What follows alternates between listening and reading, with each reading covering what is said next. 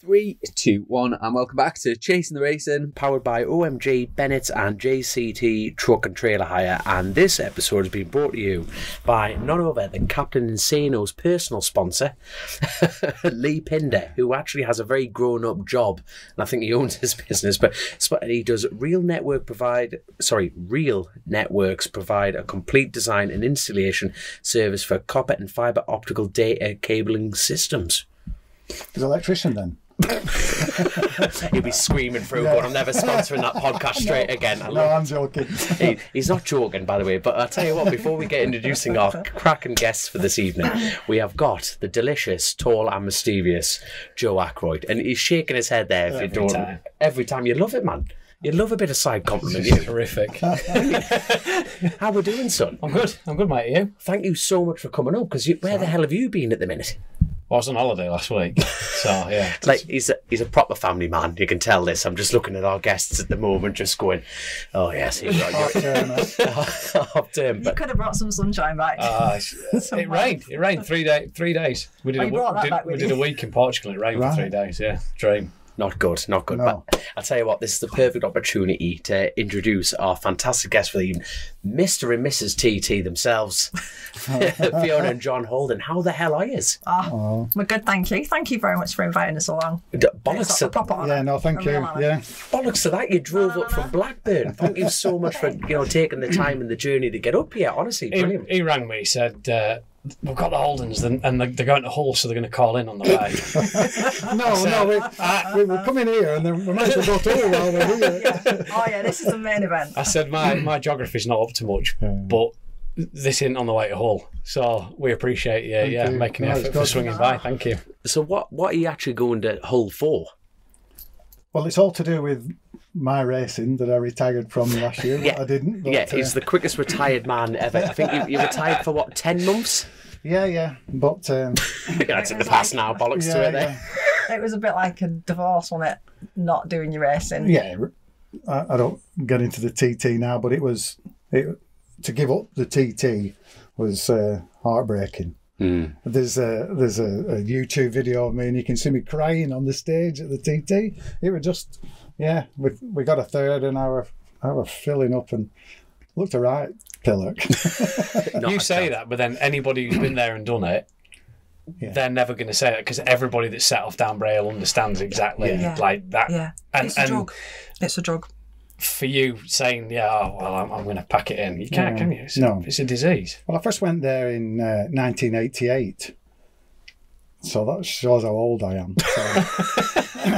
You're like a good bottle of wine. Sidecar races get better with age. And we've had a... I'm not alcoholic, by the way. I like it. We'll move on to that in a minute as well. But I mean, going there, it's just been, that's what you do in May, and end of May, beginning of June. So but my son, he's going to be doing it. And I thought he was going to be doing it in 24. And that was not really the reason, but it helped me sort of think, right, well, I'll stop and then I can help him. But then he decided he's not just ready yet. He hasn't got everything in place. So he's going 25. So that meant that in 24, he wasn't there, I wasn't there, so it made it real difficult not to do anything. Yeah, you've been a proper grumpy. Oh yeah, it's been, honestly, it's upset me. Yeah. Fiona said how it is. He's just been a grumpy twat. Go on, just say it. But I haven't said that F word, but it takes up so much time to prepare for it, doesn't it? Yeah. And then you realise when that's not there, what am I supposed to do? Yeah. What do I do with my time? No. Do you know, going back to 1988, was that your first time riding there? Or yes. Your first time going in? No, I've been going since a kid. Because I like these stories. Yeah, where the seed is planted. Oh well, yeah. I went steady, Joe.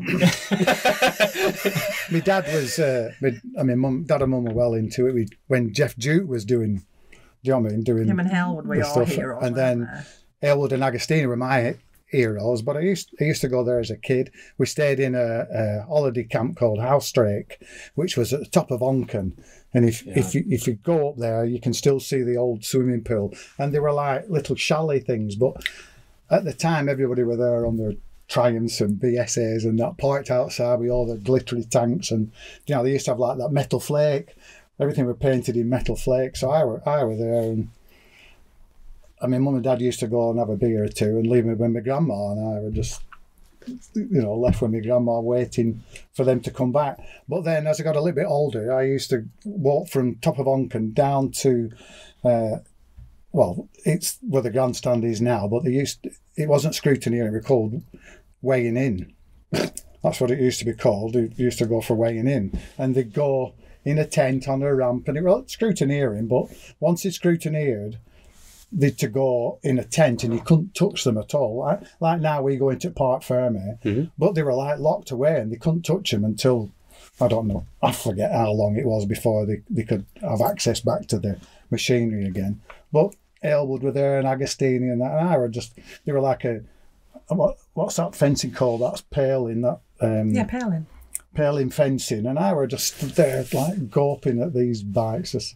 And it grew from then, didn't it? And it grew from there, yeah. And it was just you walking off by yourself, no one taking you with you? No, and it must be about 2 miles from Easy. up there. And I wasn't so old, and off I used to go and just... Yeah. Did you sit there thinking, I'm going to do this one day? Or was it like most of the kids where they just think, wow? Yeah, just wow. You're just in awe of it all, aren't you? And then when I went, chance to go in 88, I went with David Burgess as my passenger. You probably know the Burgesses. Fairly famous, and one of my sayings was, we're here and we're doing it.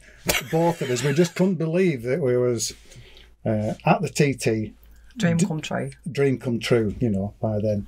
And I was number 99, and there was 103 sidecars started. Wow. And now they're probably 35 this year. Oh my God. But where did you finish in that race? I came fourth in that.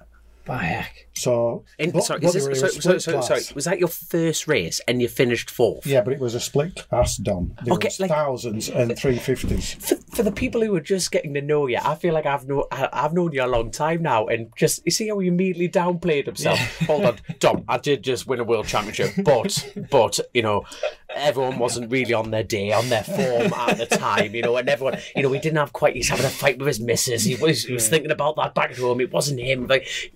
You came fourth at your first heat. Yeah. So your split class shite. Why didn't you get third? Yeah, well, I'll tell you why I didn't get third. It started raining and I backed off a bit.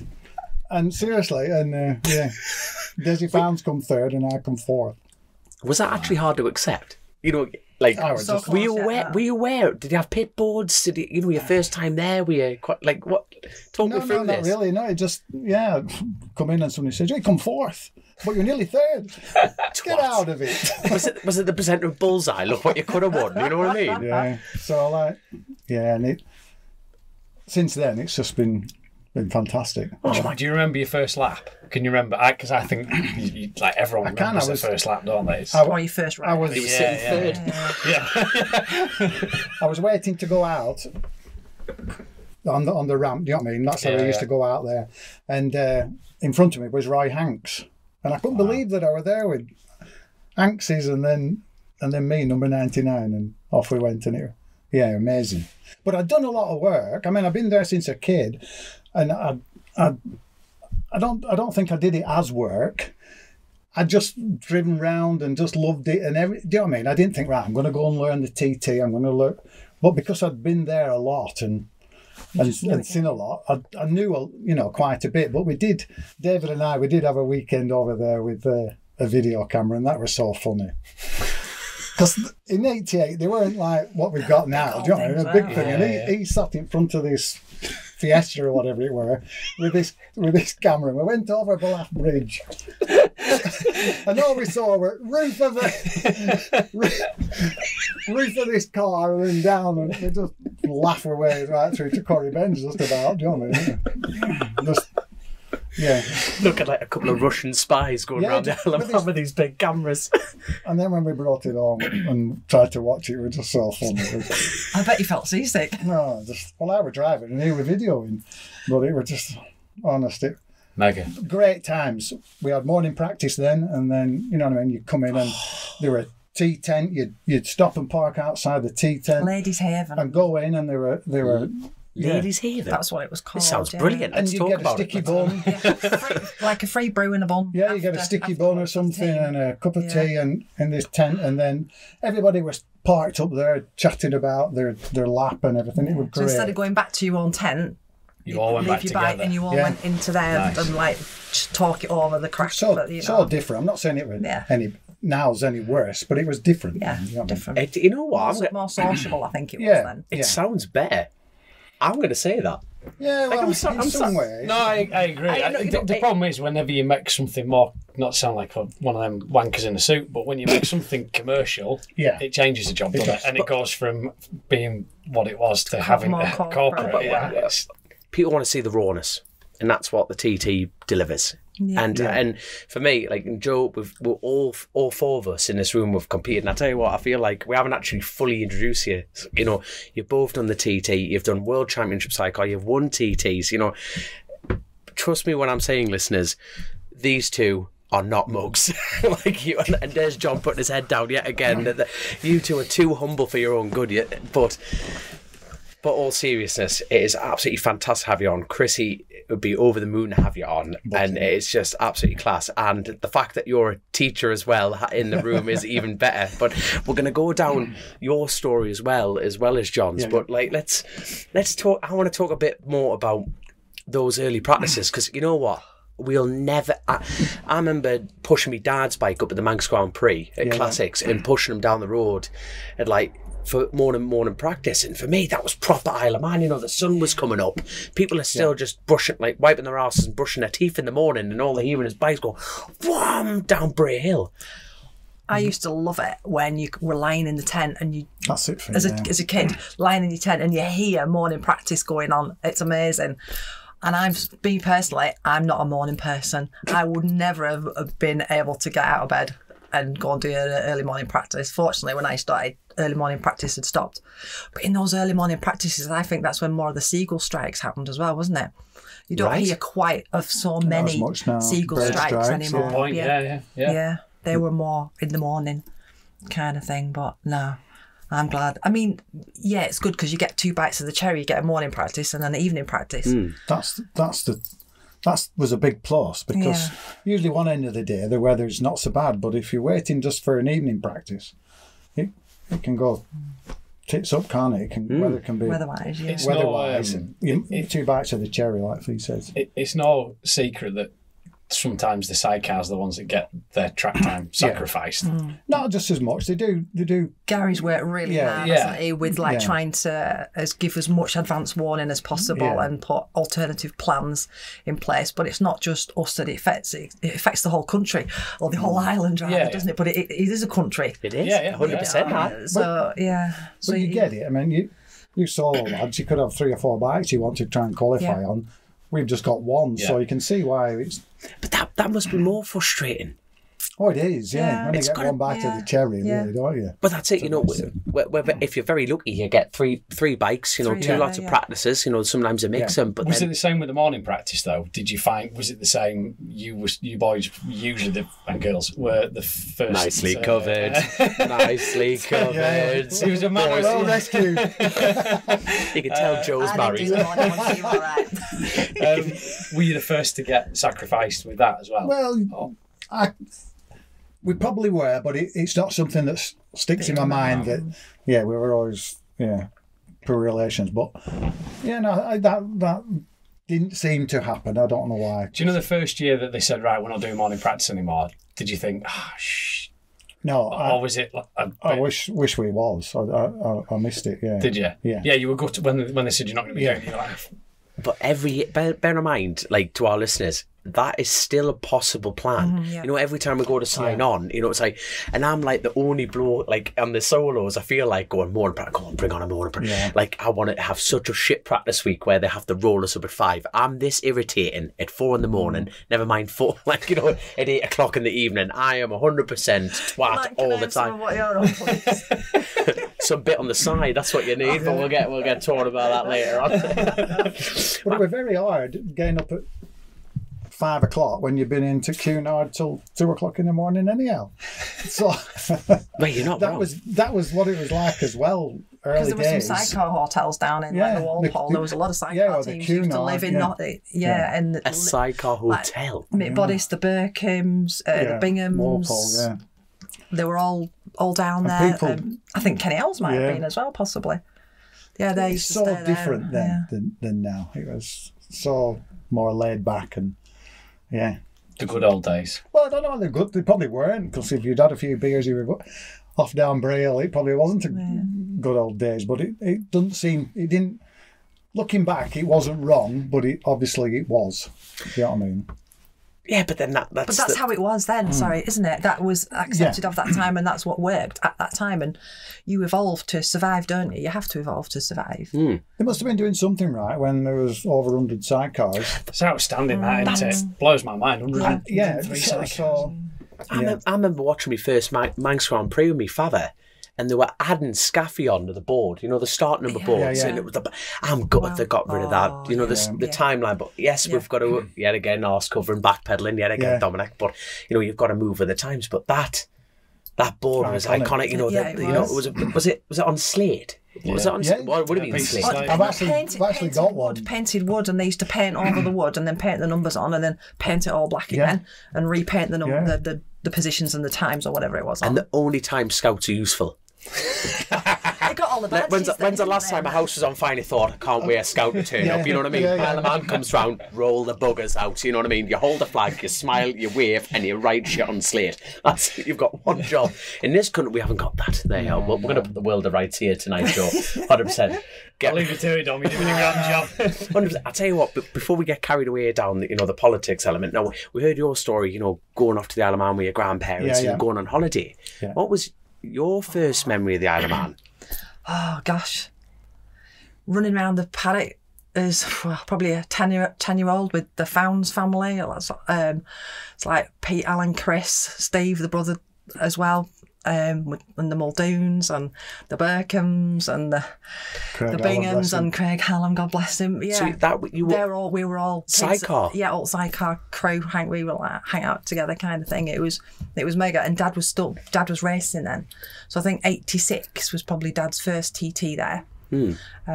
So I've grown up with racing my whole life, and I've just always wanted to do roads. Like, roads is the ultimate drug. It's the ultimate high when it's high, and obviously it's the ultimate low when it all goes wrong, tragically, sadly. But I started racing in 2003. I got uni out of the way, started teaching. Spoken like a true road racer. Just get that education right and just put that over there. Right, now the fun stuff. This is what we do. Yeah. But the thing is... She's a teacher. Class. Kids loved it anyhow. They did. It was like... We would as teachers, you're there to inspire and to evoke questioning people, young minds. And so, like, when I was teaching year 5 and 6, I'd be away racing, and I'd bring the result sheets back from a race meeting, wherever it was we were at. And in a math session, we'd do we'd have all this data, and we'd do like the mode, median, mean, and range of this set of data, and do graphs and all sorts. And the kids, just so you can work out where you need to go faster. That's Miss John needs to make up time in Glen Helen by 3 seconds to get the lap record. I'll make a note. But then it was like, what they really got a kick out of was, I know Miss's real name. She's called Fiona. My teacher's called Fiona. Miss, are you called Fiona? Miss, is that you? And it's like, and they loved it. And then when we did the Euro Cup in 2006, at when we did the season, the championship, after each round, we'd do like a video and bring it back to school, and all the children would watch it. And when we won the championship that year, we brought the trophy back in, brought it back into school when it was the summer fete, and brought the sidecar in. Dad brought the sidecar down to the school, and kids had their photos on the sidecar, like a pound a shot, helping raise money for school funds. Brilliant. So, and they loved it. It was a different way, it is a different way of life, just another element to the, you know, the makeup, the varied makeup that we've got of society, our environment, kind of our bubble, as it were. See, like you say, you were brought up in this world. You know, it was almost like, do I dare say it, destined for you? You know, and the fact of like, you know, if I want my life to continue, you know, I need to be involved in this. I didn't know anything different, and I still don't know anything different. Dad was gutted when I didn't want to be a driver. Really? Yeah, I never wanted to drive. I'm happy going around on the roads on the back of a motorbike.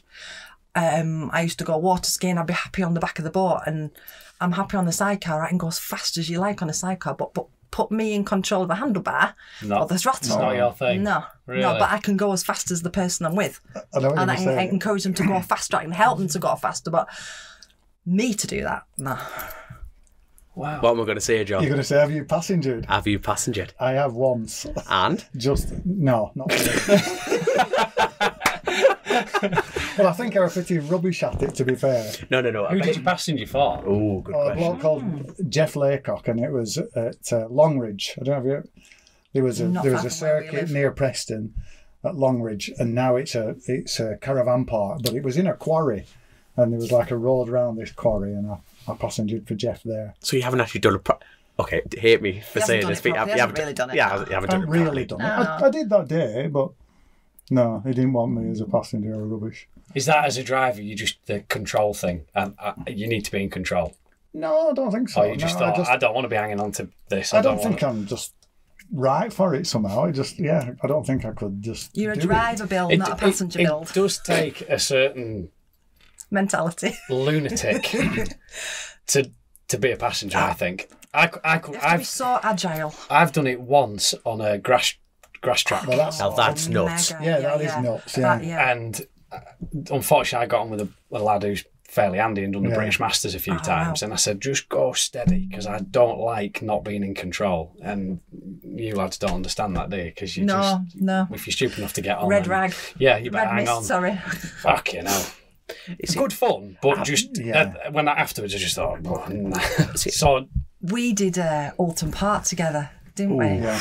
On an LCR, and I'm used to the Baker chassis. Of being a baker, but I did it on the LCR with John, and the bottom chicane. I've always found the bottom chicane really hard. Coming out of that last left to the right to go up Clay Hill, I hate it. And the LCR's a nervous chassis mind. They're not. Yeah. Anyway, we won't go into that. Oh, we will. We won't go into we the are now. Of how fabulous a Baker chassis is. Yeah, but you didn't need to hit me that hard. I thought we are talking about this right now. I felt like a pea on a tin tray. We won, though, didn't we? And that's what you said. We won, didn't we? But I think I bruised you, didn't I? I was like, excuse me, slow down. Because I didn't think I was going to make it out of the corner. And you were mad. I was mad with you. I had to make my own tea that night. Gosh, the thing is, you've been making it ever since. that one glory, that was the win worth it, John. Yeah, it's always worth it, isn't it? Good. Cross that line first. But going back to the TT, I started racing in 2003. And I did my first TT 6 months later in 2004. So I'd only been racing 6 months, straight into the British Championship. Dad and I were doing Scottish Championship. Then we joined with Mick Harvey to finish the British Championship off in 2003. Is it the same as solo, that you had to do so many short circuit meetings before you could do? Yeah, like you've got to get your national. Yes, was that the same? Yeah, exactly. Right. Yeah, you got to get your national, and then like had to be seen, because I'd only been racing 6 months. Had to be seen as well, but because I'd done so much with Dad at a British Championship level already, they were happy that she didn't have a screw loose. So as a passenger, you have to go through exactly the same process as the drivers and the riders do. It's right. Because I've only done 8, but you have to do it in a certain time period, don't you? I've got 8 signatures on my passenger licence. Oh, hang on a minute. No. Hey, hang on a minute. Oh no, we need a bit on the we're getting that out in a minute. Don't you worry about that. Don't you worry about. No, I've done a fair bit. I've done Croft, Cadwell. I've done. Oh God, I was so close to the Southern. You know, do you know Michael Kirkup? Yes. He's a local. Yes. He's a local lad to here, and we were that close to doing the Southern together. And I'm gutted he never got to the Isle of Man, because I did Croft British round with him. Now that was my first time in an LCR, but I've Nick Jukes. Yes, Nicky Nicky Jukes. A passenger, yeah. do you know Boris Stroud? Yeah. Boris. Yeah. Boris, Oh, our passenger he's a fit. gent. What? No, he is. Yeah, Scotland was named after Boris. Right. He owns Scotland, I think. Doesn't he? He is. He's like, now a little bit of a background check on Boris. He's built his own company, but a very, very industrial, wealthy company. But he's so passionate about keeping sidecars, and he buys teams outfits. Right. Now, And races them. and races himself. And now Boris can hit me all he wants, and if he hits me, he'll kill me straight out. So I know this is a safe thing to say. Boris isn't a front runner. If you know what I mean, you know when he looks at like Lee Crawford, and you look at the Birch, look at yourselves, and you look at that elk. Boris isn't on that pace. He is unbelievably passionate. And like his wife from America, and he's Bonnie. Bonnie, what a lovely woman. She's super. And she passengers as well. Well, I got the gig shit. Like Boris chucked her out, and like when you sit like on Northeast meetings and like club meetings, you'd always get a meeting call. Can anyone passenger? It's like every meeting and and the only reason I jumped in to do it is me mum always wanted to do it, and every time this tannoy came out, remember the charity? Did they even do the charity rides? Rides. That's good to hear. Cadwell they do it. Yeah. Oh, that's good. So, like, for people who are listening to this Sidecar revival, and want to have a go at it, you can, you come in, pay your ticket, and you can, for charity, this money goes, and these psychopaths, and I mean it, like, and you can pick your mode. You can go slow, fast, or John Holden. he'll risk a divorce to get a lap time. That's what I'm talking about here. But you can come along, put your money down, and it goes to a good cause. And I thought, you can imagine both me and my dad race bikes, and we've always, come on, man, just go on. You regret things you don't do. Like, no. And I went, look, I'm going to have a go at it. But the first time I did it was I never even met Kirkup. And it's like, I went to the office and said, I go on then, I'll have a sign up. And here's the last one. I go, you Dominic? I went, aye. Right, get on. So I was on my 1000. I got off and I got on the sidecar. Have you ever done this before? No. I didn't knee slider on. I had everything on. And like, there's me going, I can't be this hard. You've got any grip. Like, I'm on the start line. And I'll never ever forget this, because you've got to lean back to get the weight on the back tire to get the grip. And I remember Kirkup's big Durham hand pushing me back, and I'm thinking, how am I going to grip onto this car? Never mind it, because I'm leaning on him, ready for turn one. I watched YouTube after I agreed to it, how to sidecar passenger, like lean out, do this, do that, and he literally just pushed me back to get the grip.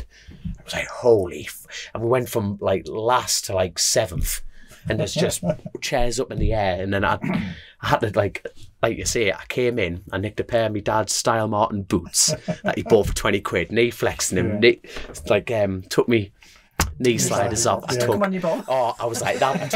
I took my back protector out. I'm like that. I'm just standing there like a pro on the next time, leaning back. I'm like, but I desperately would love to do a lap of the TT, mind.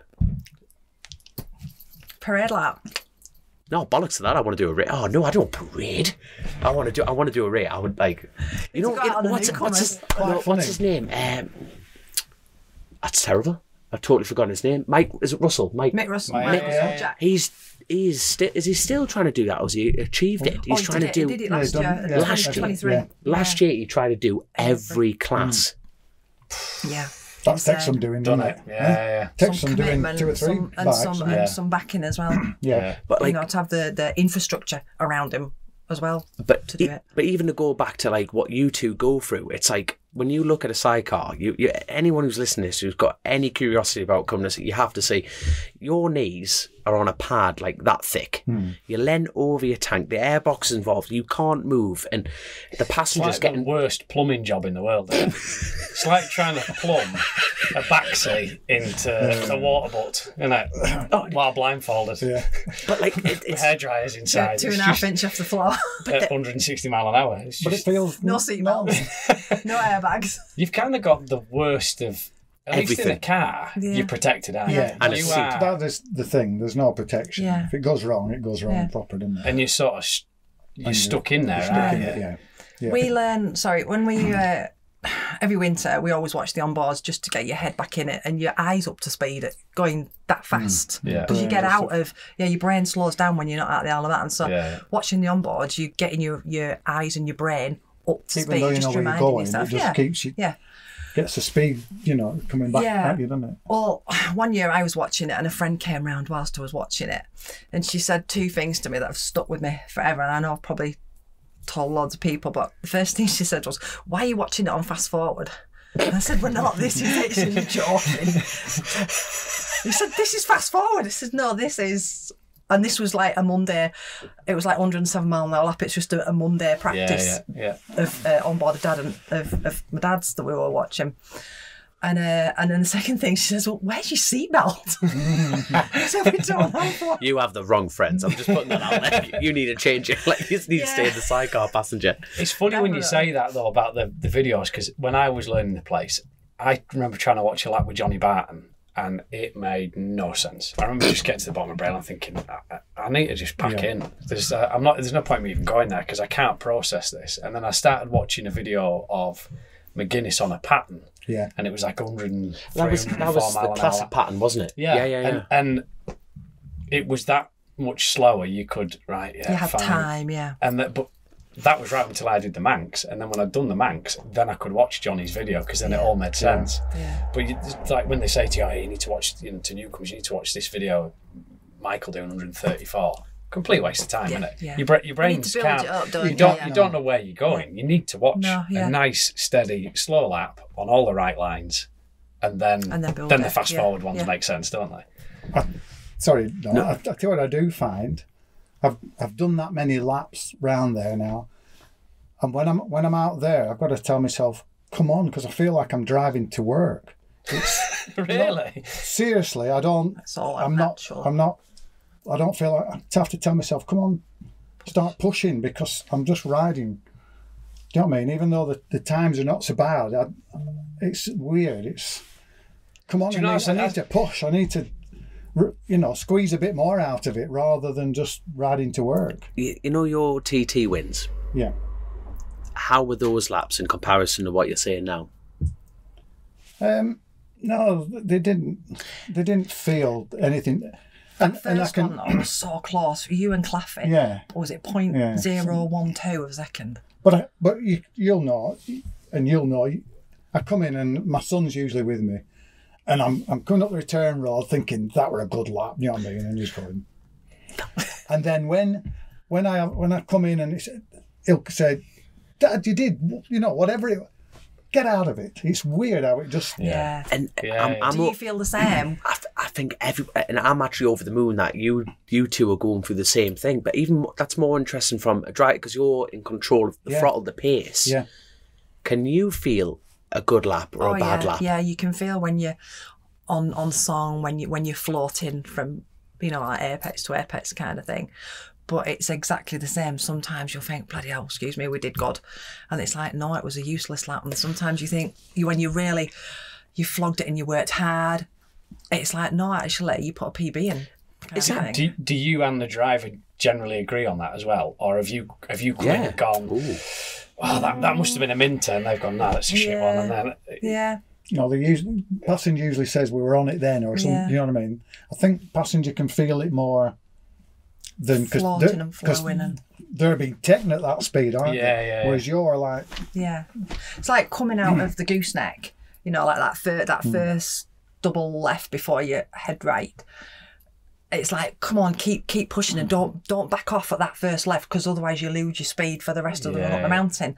And it's like when we were getting it, it was like, "Yes, Dad, yes, you've got it," kind of thing. That was the only one section you could tell if you were going to have a good lap up the mount, a good mountain section. Because you could tell by the RPM. And the speed through that section. If you roll it slightly, that's it. You've lost it, kind of thing for the drag up the hill. You usually know by, I don't know, Quarterbridge whether thing's right or not, whether the bike's... Or if you're going to have a hard ride. Yeah, because you're messing... Quarterbridge. You're messing We're going to call this Secret to a Marriage, this episode. Bit on the side. When you're for a hard ride. That's it. Very rarely you go out and the bike's the same as it was when you got off it last time. Because you're always trying to get something better out of it, aren't you? You'll stiffen suspension up or you'll change a bit of gearing. Or it's never the same. And my George, my team, they play heck with me because I'm always trying to get Always changing something, trying to tweak things to get it better. I don't know whether you do the same or not. You thought. I think everyone does. Sometimes you can. Your competitiveness that you just want to go faster, don't you? Get that. Yeah, I'll say. I think when you stop doing that, that's probably the time when you do jack in, isn't it? Because you go, it's right enough. You're just riding around, aren't you? Yeah. When you're constantly saying, well, I'm not happy with this, that's that competitive edge in you, isn't it? Yeah. And the well, you float round, don't you? I've never floated round. You float round there. And it wasn't until... Explain it though. Yeah, no, thank you. Yeah, that's... In your mind, it's so smooth and it comes so naturally. Don't feel like you're doing it. Everything's perfect. You know, don't feel like lovely. Right, it's floated. You're not on a bike. It's just... When everything's right and you're comfy in it, you don't feel like you're riding it. You're just like... Yeah. It's just... And I never had that feeling till 2018. Really? And every practice session, because the weather was amazing, it was phenomenal that year, wasn't it? A fortnight of solid sun, wall-to-wall sun. We never got as many laps, I'd did we? I'd broken back in 2017. You did your back, that's right. Back in 19. Oh, what bugger. So, okay, there's loads of questions leading up to 18, but I feel like we're in this zone about 18. Can we talk about it? Yeah, of course we can, yeah. And I'll never forgive you. I know. Robbed him of another win. We're in lead. And he crashed. We had a mechanical failure. All right, sorry. Yeah. I tell you what, let's get deep and dark into this. Let's talk about the beginning of the day. You know, Can we go further back than that? Why? Go on. Can we go back to 04? Yeah. Why? Hey, it's your interview. If you want to go to 04, go for it. That was my first TT. Yeah. And because Mick Harvey, who was riding with, had done well previously, we set off at number 9 that year. How many were on the grid that year? Oh, must be 60 or so, wasn't there? Yeah. That's still a good, strong field. Yeah, it is. Yeah. What a Sidecar, yeah. And Dad set off at number 10. Never. So I set off in front of Dad. So I knew. So yeah. See you later, Dad. That's for telling me Santa's not real. Yeah. Spoiler alert, by the way, to all our young listeners. No, that's because I never got my scrambler. Yeah, there we go. We just did it that last minute. You should have bought me a pony. Sorry, carry on. Every night I'd made some and laminated some like posters to stick on the back of the wheel, the back of the fairing, so Dad would see them as we were setting off. So I would have like, turned out nice again. Does my bum look big in this? What's for dinner? And thank you, Marshalls. Yeah. And it got, Marshall loved it. Yeah, the Marshalls loved it. I got Bum of the Year that year at Quarter Governors. John's actually still sore about Idiot of the Year. But yeah, and when it came to the race, I had a no overtaking sign, like 2 sidecars for a proper no overtaking sign, and that got ripped off straight away. That is class. Did your dad pass you then in that race? Yes. No, not that race. That was the first race. Second race, we caught fire at Hanley's. Yeah, as far as excuses go, that's fairly up there, isn't it? You know, it's like, the fuel regulator come loose on the first lap coming into Hanley's, so we had 9 gallons of fuel we had to tip out into the grass. We weren't allowed to keep it. We had to get we pulled into the side onto that straight, into that run into Hanley's. That's a long way. I had to run back up the track to go and get a fire extinguisher and shout for them to wave flags. And Mick had to run down the road in the opposite direction to get another fire extinguisher. We had to put the fire out, and it was thick, solid black smoke across the track. So I was directing like sidecars that were coming the safe side of the track kind of thing. We had to put the fire out with the help of the marshals. Wheeled the bike off the road, but yeah, we had a full tank of fuel. I had to take it off, tip it into the field. Can we just separate road racing from short circuits at this point? No, because you're coming through there, coming in the Hanleys. Flat chat. Now on a big bike, what we're doing, we're coming into there. You're hooking 2 gears out, and then you're back to full throttle. What is that with a sidecar? Are we rolling?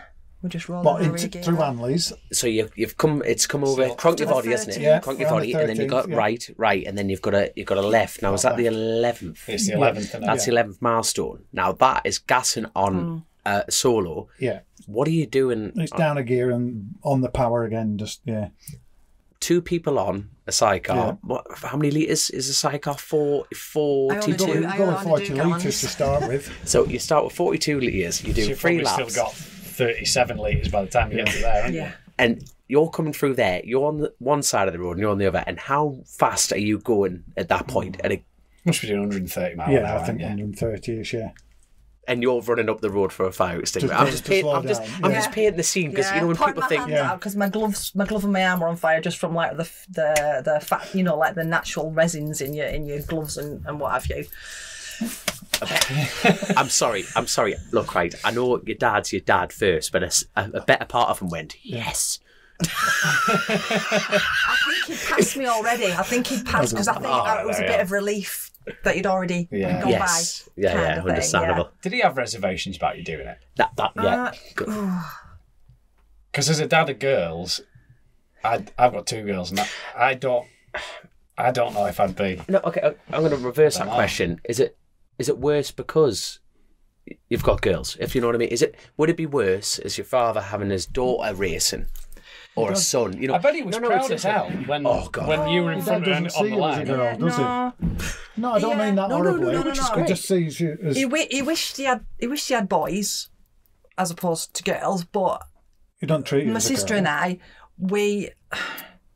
don't know where we're going with this, but I was always a tomboy anyway, and my sister mechanics for dad, and when Dad and I were racing, my sister, she still does does all the mechanicking, she does all the Motec stuff, with the engine, not the engine tuning, the mapping and that. Mapping on the bike, you know, she does the pit boarding, she sorts the food out, she's a trooper, is my sis. Sorry, brain injuries. Where are we? I've forgotten what we're talking Just about your dad and bothered about you as a girl going racing. Yeah, so proud. Because I don't mean that in a... No. You know, we're in a world where you can't fucking say that, can you? But I don't mean it in that way. And I've never lived like that. It's protective. As a dad, little lads, you think, well, they're going to get bumped and bruised because they're mental, aren't they? They run around. Little girls, you feel like, it's my little... As a dad, I need to protect you. Yeah. But then in he's the same just always wanted the best, and he's always wanted us to succeed, whatever it is that we've done. I mean, he got fed up of running us around, you know, to like gymnastics or race walking or athletics or cross country, whatever it was that we would do. Yeah, and I'd do something for 6 months. I know one thing, Fee. He wouldn't be taking you to nail bar at hairdressers, would he? No. He'd be taking you doing some mechanical or gymnastic or something, wouldn't he? I remember my dad cutting my sister's hair. Perfect. You know what I mean? Just like the other man, there you go, bugger off, get up. That's you done. It's class, isn't it? Oh, bless. No. But I tell you what, let's spin that. What about your dad racing? You're setting off in front of your dad, and it's your dad behind you. Were you thinking about him? Well, you're getting on with your own job, just like when Dad and I raced together. You don't worry about what the other's doing. You're there doing your job. You want them to do well, but at the same time, you want to beat them. You don't want anything adverse to happen. You want everybody to finish, but you want to beat them.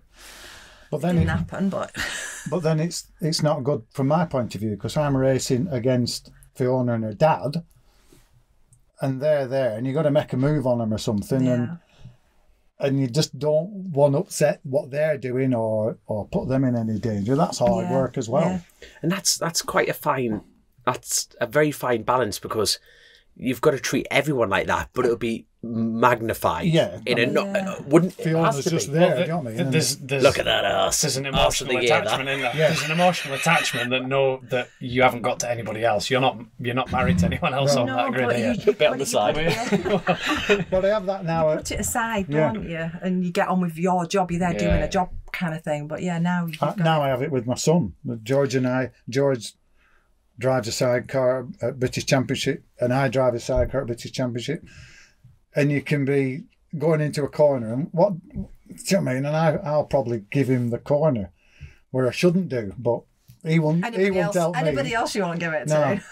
But just anybody that's listening out there. I always remember. I'm sorry. You don't become John Holden without giving away a corner. Let's put that straight. You'll have been with him when you're not racing, and you'll have been with him when you're racing. And yes, if he crashed and you're racing, you are worried about it, but you're focused on what you're doing. When you're not racing, your head's in a completely different. And that feeling of panic or despair is amplified, isn't it? Because I remember the first time racing with a mate and then going and just helping him and him crashing, and that feeling of, fuck, well, it's a crash. It shouldn't feel any different, but it does, doesn't it? You panic so much more. It's well, when you're out there and there's a red flag, they stop the race, and you know, first thing you do is where's Joy? You know, is it him or whatever? Well, it was like you at Germany last year, wasn't it? At Ossersleben, everyone's come in and I'm there. Where's John? Oh, bugger, he's not come round. I've just brought down. Yeah. You do, don't you? Yeah. And you go into autopilot. You just deal with it. You set your emotions aside. It's like you leave it outside the ring. You leave everything outside the ring, don't you? When you arrive at a race meeting. Nobody wants to get hurt. You don't go racing to get hurt or worse.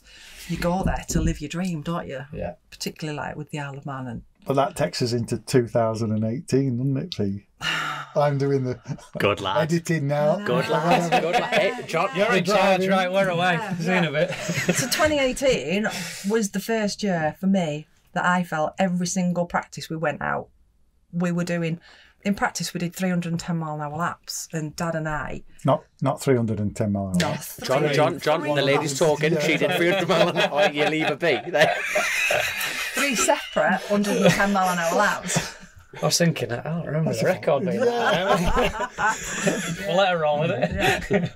And I'd done like 110 in 2016, so that was like, Dad and I, we got like the first woman on a sidecar to get into the 110 club. It's like, God, after all these years trying and trying, it's like achieved a dream kind of thing. Isn't there only like 35 or in the 110 mark? Yeah, there is 35, I think. You know, Yeah. That just shows. It's like the 130 club now, isn't it? Yeah, but the we've got 110 sidecar club. Well, now in the sidecars, there's a 115 club, isn't there? And there's only a handful that are in that. That's what I mean. It just doesn't matter what discipline it is. That is just surreal. But like you're saying, you're the first ones to get into the 110. Yeah. After all this time of trying kind of thing. So that was 2016. You did that first 110. Yeah. And then you did 310s in practice in 2018, and it just felt perfect. It just felt wonderful. And for that first time, that year was the first year I felt like we were floating around, that we finally had learnt it. After all this time, because every time you go out, you're constantly learning, you're constantly trying to get through quicker, faster, make the gear change smoother, slicker, accelerate through. Was that immediately you thought, or was it a couple of nights in before, there was a few tweaks? It was just straight straight in 110. Straight in. What just number felt were nice. you? Were you number 12? 16, I think. Yeah, 16. Yeah, 16. So I'd set off No, at number 11, 2. sorry, 11. Apologies, 11. I'd set off number 2 on that, behind Ben and Tom. In the first Sidecar race in 2018. Before they stopped it. And not that he's sour about it. But I got to the bungalow and they stopped us there, and I didn't know what were going on, and you crashed, didn't you? I didn't know we'd crashed. Talk us through that. We'd what were we doing before Council Yard? We'd caught Lewis. We'd caught Lewis and Paddy up because they were eventually going to go on and break down. But we'd caught Lewis and Paddy up, and I was trying to work out whether we'd overtake them into Schoolhouse or Parliament Square hospital curtains. So you've gone through conker trees. But this is the Ginger Hole section, which is the bumpy. Now, bear in mind, on a solo Dad's for us. favourite bit. Yeah. Really? That's my favourite bit Now, as it's... well. Shut up. Okay, right, there's a different breed. We've got an elevated version. That Ginger Hole is horrible. Never mind that on a bacon tray. That is... Oh, it's amazing. Really? Yeah.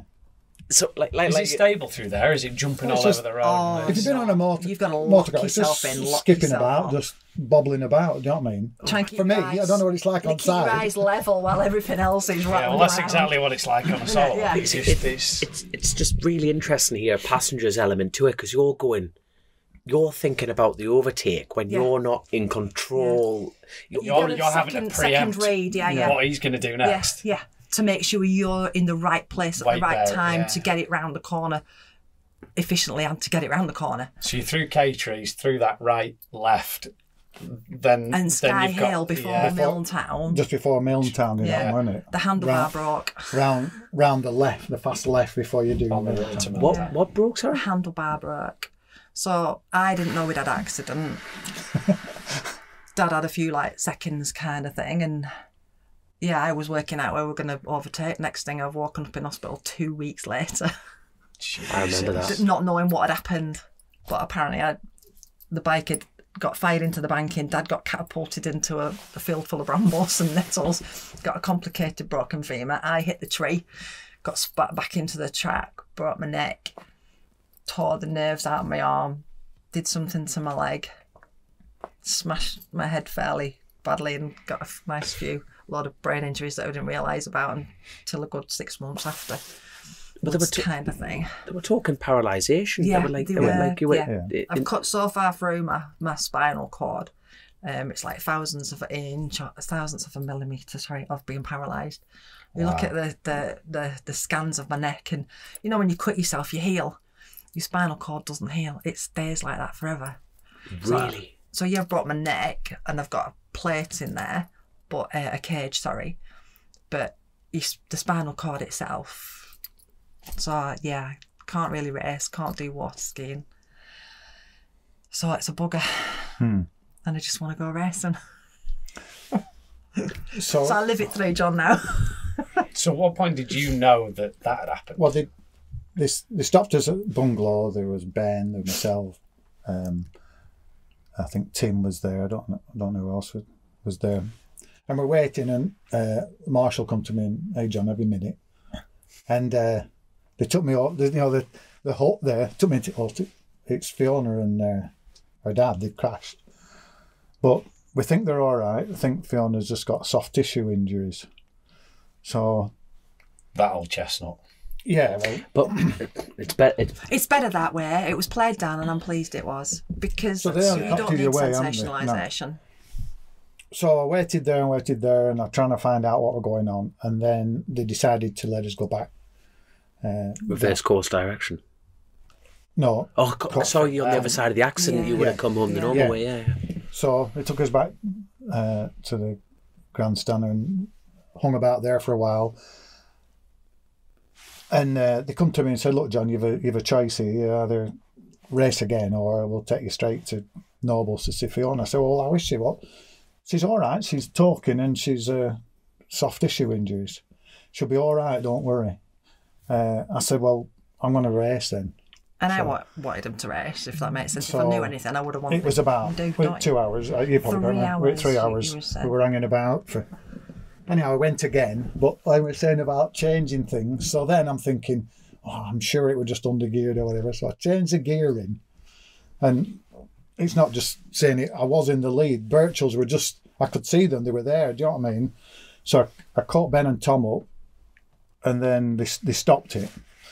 So I thought, I'm going to have to just change something. So I did change the gearing and come second. Didn't go again. I don't know what they did. Ben just found something and away he went. But so then TT organisers, as soon as I got off the bike, they took me to Nobles. So they were great, weren't they? Yeah. They were great. And I come to see you, and you're a bit out of it and one thing, and you're probably on morphine or whatever. And I thought, she's going to be all right. And I threw up over you twice, though, didn't I, apparently? And then when I got to Nobles, Aintree, they've helicoptered me over to Aintree a few days. So you spent a few days at Nobles? No, it weren't. No, it weren't long. Was it not? No. All right. I got Ahmed. So generally they get you out of Nobles. I think it was same day for you. 3 hours, and they had me in the Walton. And the nurse went with you and one thing and another. And I stayed because that were race 1, weren't it? Yeah, and then you come to see me over in Aintree, didn't you? And because I was in so much pain, they had me on so much medication, and that's why I didn't know anything for a fortnight. But apparently, I was trying to drive the commode around the ward, being a Formula 1 driver. Once a racer, always a racer. There you are. But it's mad, John, we've got some bad news. Your wife's lost her marbles, but she's still got it. Oh, that's my girl. But it's mad, isn't it? How you can. Fiona's led in hospital, and you can put that somewhere in your head, can't you? You just get on with what you're going to do. And get on with what you're doing. And Bizarre, isn't it? I don't. Not normal. I think a lot of people are same. It's bizarre. Yeah.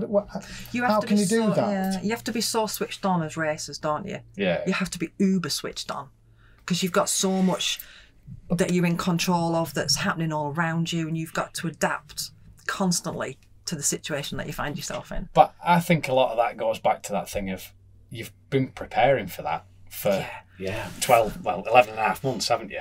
And subconsciously, that's all you've been preparing for. Yeah. I tell you what, Joe, I'm going to push that even a little bit further. The fact that when you got married, the pair of you were both in sidecar racing, and you're both doing the TT.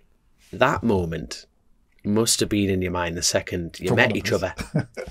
You know what I mean? No, you both raced the Isle of Man. Yeah. You know, that thought of one of you were going to get a phone call, potentially. And unfortunately, you got the stick of it, and you almost won. How does that feel? I'm joking. But seriously though, you know, that moment, like you're saying, you're preparing for it, and you're preparing. The thing is, this sport, especially the TT, and you put everything into it. It is truly a lifestyle. You know, you're talking about growing up in a tent. You're pissing off from grandma to go to watch it. You are able over there to just remove certain parts of it because it isn't just people that play football or tennis, that to them that's a hobby and a sport. To us, going motorbike racing is a complete way of life. That is the centre of the universe, isn't it? And when you're doing the TT, you go to the edge of reason, and then it's when you go beyond into your zone when you're really on edge, where you're on that fine line, aren't you? And I think it's when you feel most alive. Yeah. Probably if you did drugs, it would be when you were on your highest. Yeah. But racing for us is the drug, isn't it? And that's when you feel that elation. So when you're doing well at the TT, oh my gosh, it's the class A of drugs kind of thing. But when you break down or worse, it's like not with a condoning drugs for you, but no. In fact, I think if leads us nicely. Yeah, leads us nicely to the bit on the side. Oh dear me. It's all right talking about me having the crash, but you don't go racing to crash. No. You accept that it could happen, and you deal with it, and you don't sensationalise it. You just get on with it, and it's part of. Unfortunately, you get used to it. Here's a question for you then. So, as husband and wife, there's a certain challenge and tie and feeling an emotional attachment there with the TT and both competing. How does that change with George doing it? It just adds to the recipe, as it were. I like that. Is it different? Do you feel a sense of responsibility? Because you weren't responsible for Fiona, and you weren't responsible for John, and I'm not saying you're going to be responsible for George, but as a parent, you do feel responsible, don't you? Yeah. Yeah, you want him to do well. You don't want him to get hurt. You want him to excel. And you just got to. The reason I asked the question, I don't think we've had a husband, wife, and son that all go to the Isle of Man. Who's ever. Yeah. When we interviewed Neil Mackenzie, it's the same thing. Talking to him about the level he's been at, and then having to go through it then with his kids. You're in a different position. So for you guys doing this with George going, it's another it's a very unique thing. It continues the legacy, doesn't it? I think it's brilliant. We're building now for his debut 25. Do you know what I mean? He's got the bike and that, and all I can try and do is install. Well, I don't need to really, because he's been there outside of me all his life. He's seen how I do it. Yeah, and he's probably helped me do it better than I would have done myself. Do you understand what I'm saying? He's been there as a little lad, and he's grown up with it, and he's such a good thinker, and he's good at mechanicking, and he's good at prepping bikes, isn't he? And he's not stupid. So I think I'm quite You're happy with it. Peace with it. I'm at peace with it. Yeah, and anything can happen to anybody, and anything can happen to anybody doing anything, can't they? Anywhere. So I've just got to try and make sure that we've crossed the I's and dotted the T's. Is that it? How old is George? He's 30 now, so he's funny. He sent me a photograph 5 years ago. He was at near. Where did he go for a start? I can't think of the place. Not Blyden. His first ride out when he went. Was it Teesside? Oh, Teesside. He went to Teesside. Exactly like Ginger Hall, by the way. Yeah. His first ride on Wink on the side of the yeah, 5 years ago, like last week, and now this year he finished third in British Championship, and he was doing really well. So and he finished really well in his first year at BSB, didn't he? Really high up there. He's got lots of potential, hasn't he? He's fast. He's faster than me. Ooh. He is, definitely. Now that's quite a statement. Now bear in mind, ladies and gentlemen, John Holden Jubilee clips himself to a sidecar to open the throttle, and he thinks I don't remember these things, but I have seen you do it. It is just like bear in mind, he gets in his Smarty Tube, which is a screaming missile of a motorcycle, and he just with your gloves. Now bear in mind, like sidecar races and passengers, you're not wearing like knuckled, heavy up gloves. There's not. They're like motocross gloves, such thin leather. It's all about feel. Well, if you look at my hand, Dom, that's Southern 100. He left that behind at the Southern. Right. So, which corner? You go down the bomb hole and then up over the hill, and Nigel Connell was crashing in front of me. He flipped it, didn't he? Yeah, and I slowed down. Klaus Klaffenbach was outside of me. I were in second or third. And then Greg Lambert ran in the back of me and knocked me into the wall, and my hand's going down the wall and just about ripped that side of into the radiator. That side. So there's no knuckle left there. So it's up here somewhere, yeah. But they were going to amputate that. Yeah, they're going to take that off. I mean, he was pulling the pins out to go racing again. Went to Pembury and I had these pins in. I couldn't get my glove on, so I said to my mate, here, let's get these out. So I got the pliers and whittled them a bit so they got them loose, and then pulled the pins out. And I shouldn't have done, really, because I've ended up with you. But you did. You said it was a bit too soon, wasn't it? I just love this sport. Did you have a swig of that before you did it? No. Well, they were one a little bit loose because I've been messing with it. You know how you do, like... Hurry up and heal, like a scab, you just pick it away. Yeah.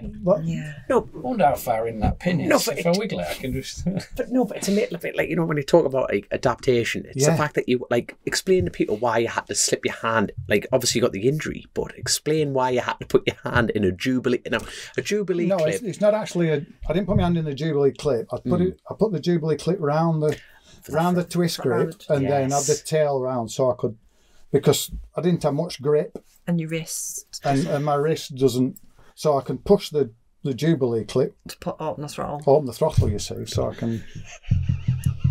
It's just fucking lunatic. It's clever. It's mad, isn't it? But the daft thing is, though, that you can't bend your elbow backwards, and I can't move my hand, and it's just normal now. You don't think about it. You don't think about it. I haven't thought about that all day. It's just that's just me. You used to drop pints, though, didn't but you? I still drop things. Well, that's expensive. Like a twitch. Your handlebars aren't in a conventional way, are they? Your handlebars are pretty much drop bars, vertical. They're like that. So my wrist won't go any further than that. So see, so I end up rolling the throttle. Imagine that's like the throttle. I end up rolling my hand around the throttle to open. And then pushing. Right. So even now, that's the setup you've got with that.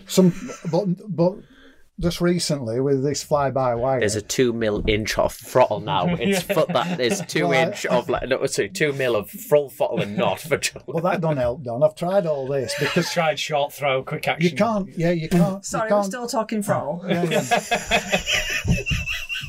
You can't feed it in then. It's either on or off, isn't it? And that doesn't work. No. Do you know what I mean? You need to be able to feed it in. So and when you think you're full throttle and you're looking at the data and it's like, no, you're only on 90%, kind of thing, then that's when you really need it. So just talking of that, so what I do then on fly-by-wire, I can have it at, when it's at 90% throttle, it's actually 100. Yeah.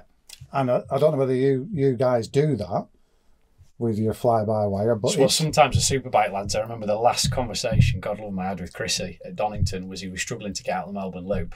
And he said, every time I come out of the loop, the thing just wheelies. It's wheeling all the time. And he said, you know, I'm not sure what we're going to do. And we had a conversation. Then he'd had a conversation with someone else, and that's what they'd done. They'd said, well, when you get to 50%, rather than it putting in 50% power, we'll just put it so it puts 30% power in, and we'll go the opposite way, just to soften it out. And then, but at CT, when you want 100% throttle and you guys you're going like that, and you're knocking it back 95, you can have it so it doesn't. Yeah. So it is at 100%, even though it won't make any difference to how you ride. He's thinking, no, it's no. It's it's like and we're involved in the game, but the things that you learn all the time, it's just. But you've still got all the feel at the bottom. Yeah, you've got the everything important there. Feel that you need at the bottom. It doesn't matter if that last, even 10% right at the top, and you can have it gear dependent. So, when you're giving it that, you're not. It's still wound up as if you're holding that throttle. And it's hats off to you guys on the handlebars. I looked at my dad once and I was nearly sick. I thought, I'm not looking at you again. Just trying to control those handlebars. It's insane for you. Or is it one of those where the more relaxed you are, the easier I'm not so bad with arm pump. It's really hips, I think, because you sat there. We've talked a lot Isle of Man, haven't we? But it's the hips. You sat there for an hour without being able to move at all. That's what I mean. Like, when we talked about it briefly, but the physical abusement now, yes, solos, you're getting tired, the muscles ache, but I'm talking about physical battering. Yeah. Now, one of the best things that have happened in the TT, and it's only been around 5-6 years maybe, is the physio team. So they are all we see each other.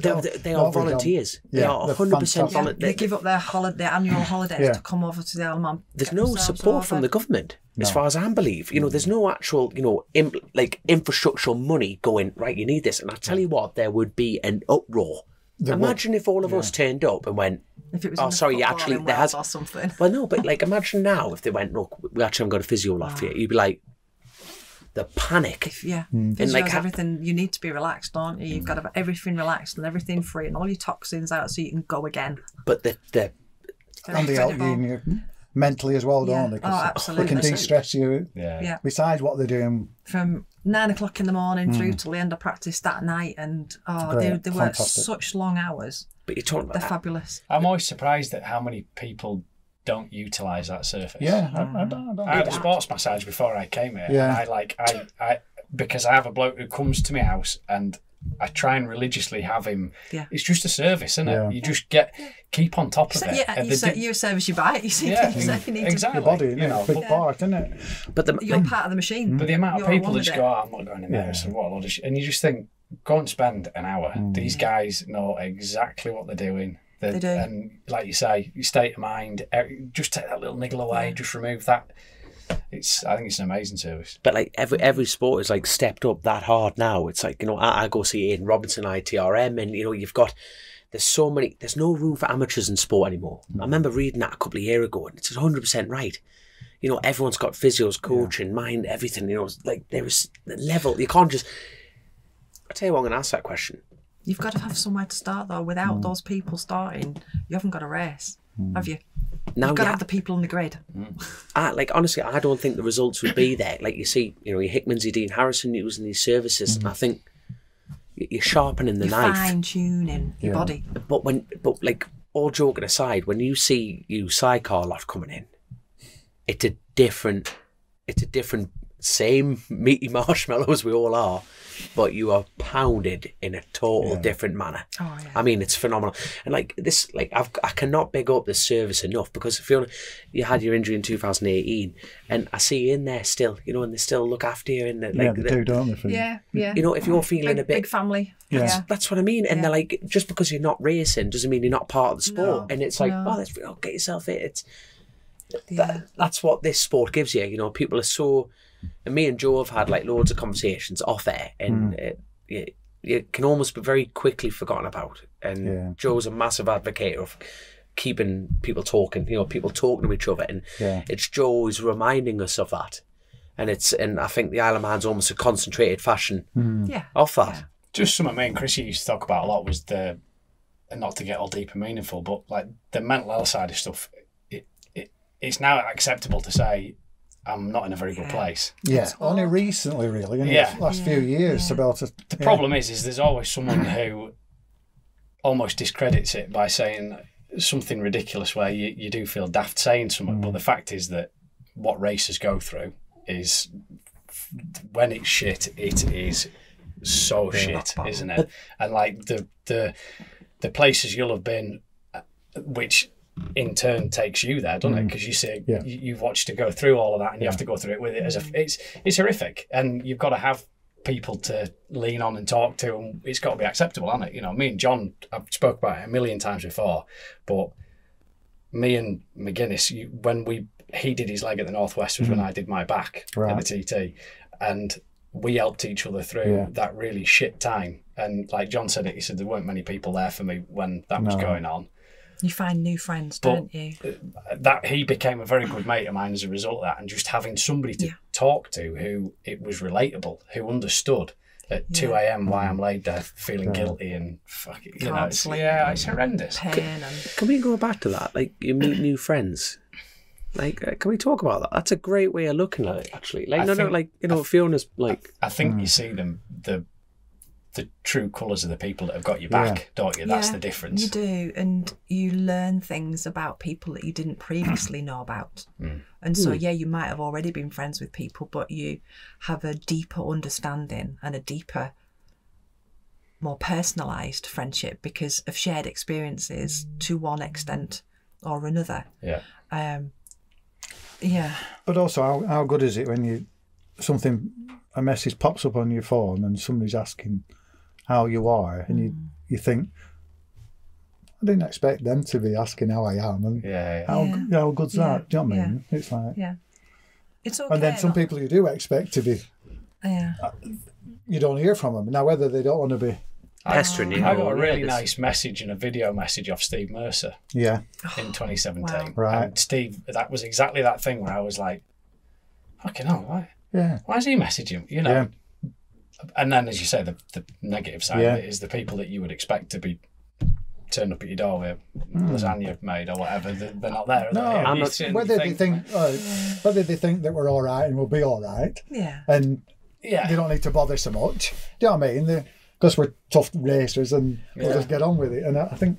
But that's the difficult dynamic because, beforehand we were talking about your crash and then you're like, right, you're trusting the people around you, you're saying, my wife's all right. Yeah. And you've put trust in them to go do your job again. And then you would have been upset if he stopped. And then we're talking a higher breed of psycho and we're all in that bracket, But then you get that label, don't you? You think, well, look how tough, people would have heard that story and gone, how tough are these two? Never mind the marriage. That's the thing, you're both together and you've gone through that without questioning. But then you have the bumps, you have the falls, and then it's amazing how you can go from... Was it hard for you as well? Once I knew how badly she was, then because then I'm like having a battle in my head. Should I go home? Should I do this? What do I do? Do you know what I mean? And luckily you were happy for me just to carry on, weren't you? I didn't know anything about it, so... You said what you needed to say. Have you ever considered what a normal marriage would be like? No, we don't want to. How could we have a normal marriage with these? With this flip-flop. We've talked quite a bit about crashing, and I don't think we should spend the evening. No. But can we talk about one more crash? No, I want to talk about one more crash. One more crash. Just one more. Your last crash. Oh no. Yeah. Let me talk about 2012. When you borrowed our spare engine. Yeah, so I won it in 2011. Were you married at this point, 2012? No. We weren't married, no. No, we weren't. No. So I'd won it in 2011. And I thought, we need to go with something different. I were running Suzuki's at the time, GSX 600 Suzuki's. And I thought, right, I'm going to put Kawasaki in because the ZX6 were like the thing on the short circuits. I'm going to put one of them in. Well, over the winter, I put a Kawasaki in, and every time I set off, it just blew up. Mm-hmm. And I think it was how it was in the bike. The clutch on a Kawasaki 600 is fairly low. And I think it was just aerating the oil. Whereas on the Suzuki, the clutch is higher up, and the clutch wasn't whipping the oil up. Because was that a flat sump? Yeah, so we have to have a flat sump. Yeah, so you take away the sump so the oil's separate. The sump, so like the clutch is low down, and it was just... Yeah. So I've gone all the way through practice. On our first race, it blew up. I got to Bradham Bridge, and I had a rubbish on the TT. Yeah. You brought down every time you went out, basically, didn't you? But one of my friends had an LCR like mine, and he was running Suzuki. So we rung up to get all his running gear, everything shipped over, which we did. This was after, so we raced on the Saturday, and then by Monday night for practice, because we had a Monday practice before we raced on Wednesday, I got the Suzuki, your dad's Suzuki. I was spare stock. So I borrowed Tony and Fee's engine, and off we went with Suzuki. So fast.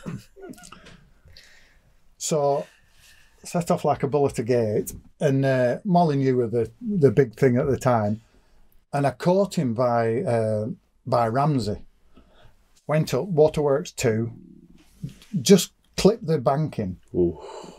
Because they put Recticel and it just gathered up and spit me right into the wall there, didn't it? Side, yeah. So I crashed, and I'm led in the road, and Andy went passenger, and I'm led there, and I says, "We had him though, didn't we, Wink?" Yeah, but that wasn't all that you said. What else did you say? What did Wink say? About getting the bike ready. Oh yeah, no. And I said, we had a Wink.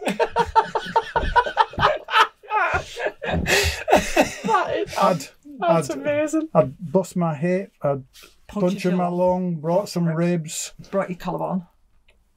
Yeah, because that's what you brought my collarbone. Still had space for that. And I'm led there. We had him Wink, didn't we? And what else did you say?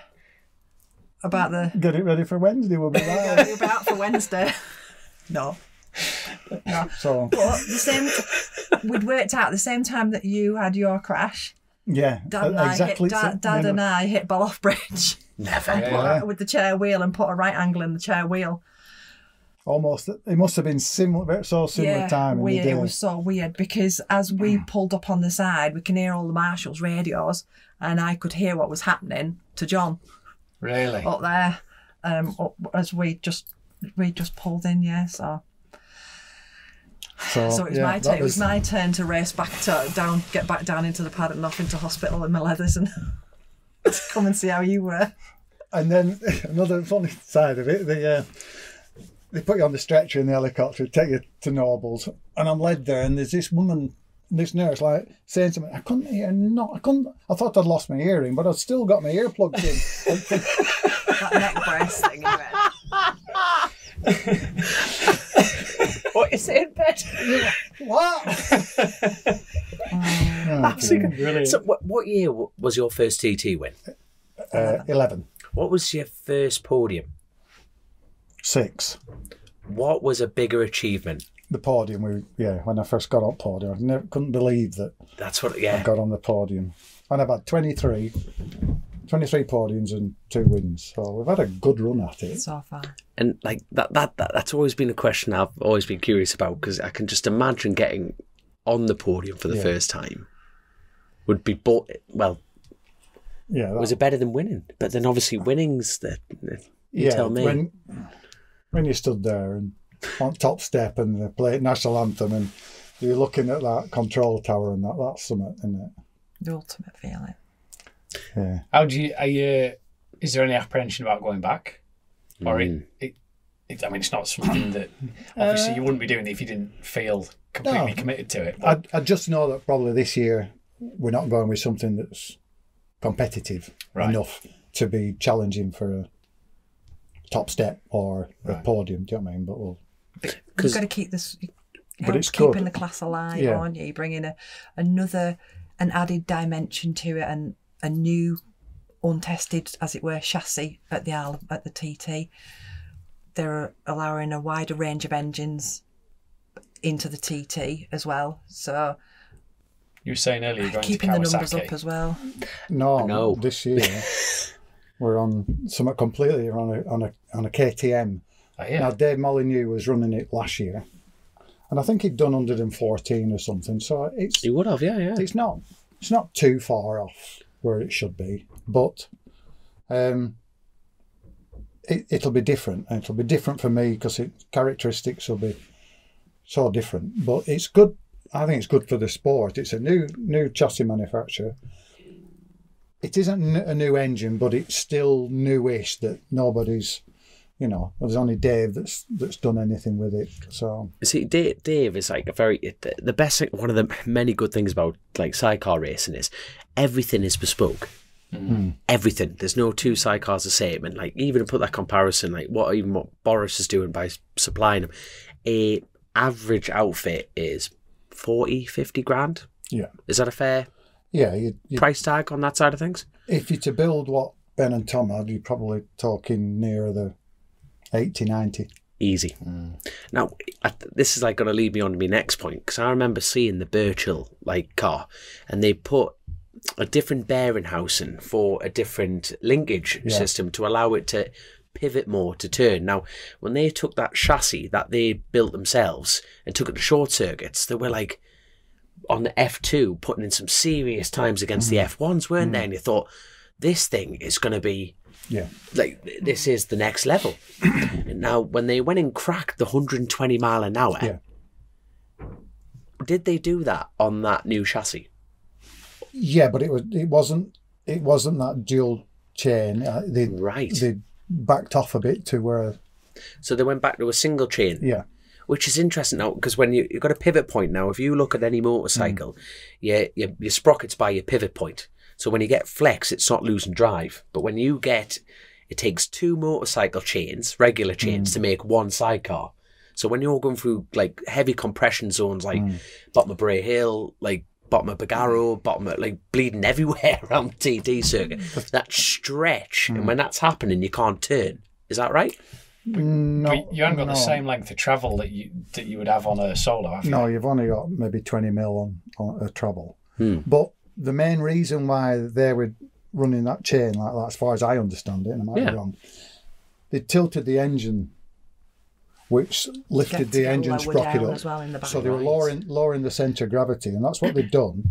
They've kept the engine over. Yeah. But by doing that, it lifts the chain up. So if you're to run the chain from there to the back wheel, it'd just be wrong. So they run it to a separate, and then bearing out from there to the back wheel. That was the theory behind it, as far as I understand. I might be wrong, but because there's only two teams at the moment done 120 mile an hour. Is that the Founds lads? Yeah. Pete. Now, Pete had done it on more of a normal bike, which in real terms, I think was a greater achievement than what Ben and Tom did. I'm not saying take that away from Ben. No, far from it. And I don't mean it wasn't. No. To do that. All respect. But big respect to Pete. Well, it was a board bike. Yeah. Because like LCR, the Birchalls have that, don't they now? Yeah. So obviously they're keeping their part, keeping the sport alive by having, bringing a product to the market. But when you think the Founds have bought a bike, but it just, the chicken and egg situation in that regard, it's a bit like, we are all sheep. It's a bit like we've sat down and seen, right, they can do 120 mile an hour in a sidecar. It was only about time someone went and did it again. And you're thinking... It's like your 130 mile an hour laps, isn't it? It's only time. 135 now. That's what I mean, 135s, 136s. It's just that's the progression, the evolution of it. But... There's a big problem with it though, Dom. Go for it. Because the driver and the bike might be able to do it. And one or two passengers can do it. That's interesting. But then, if you to try and sign a passenger up now to go and do 120, there's not many can do that. Because those that are doing that speed have been together as teams for years and have built up together.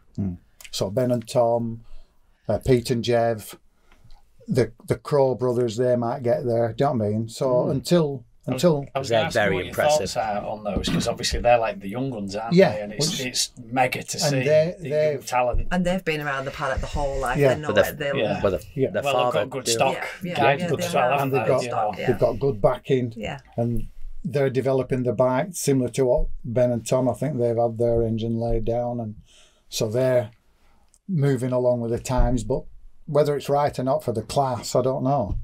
Interesting. What do you think's caused the decline in numbers, in your opinion? Because I remember as a kid watching Mick Boddice. My dad did a little bit of sidecar before I was born, and we always used to if it was the last race of the support, we as a family we would always stay for the sidecars, and that was. I remember the grids were always they were massive, weren't they? Yeah. What happened? I think the root of all evil is when they split the class up. They made F2s, formed the 2s, and there was F1s. So all of a sudden, there's 2 classes then, and there's only a limited number of sidecar people. Yeah. So that didn't help. But then, if just talking the TT, if the quick lads are doing 120-ish, people to qualify, they struggle to qualify. That means because of the safety, isn't it? Because of the speeds that they can't. Yeah, they can't do the 105% or whatever. I don't know whether I think 107% of third place. Yeah. So if you think, well, if you're going to go there, I'm never going to qualify. Yeah, you won't go, will you? Yeah. Where are you in the Birchells and the Founds lapping in 3 laps? Lapping?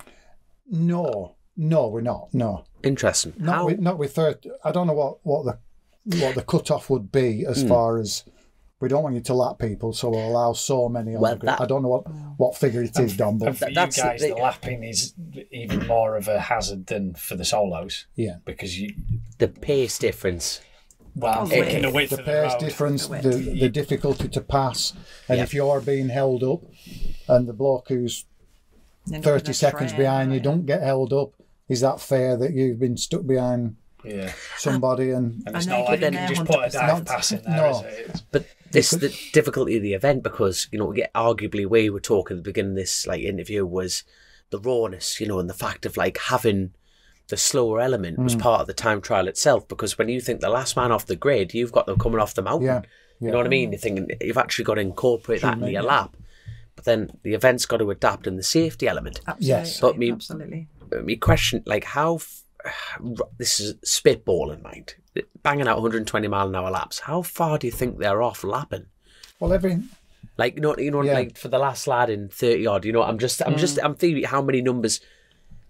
Yeah, well, you know what I mean. How many there could be? 10 seconds a mile an hour into it ish. So if they're doing 120 and somebody's doing 100, so it's.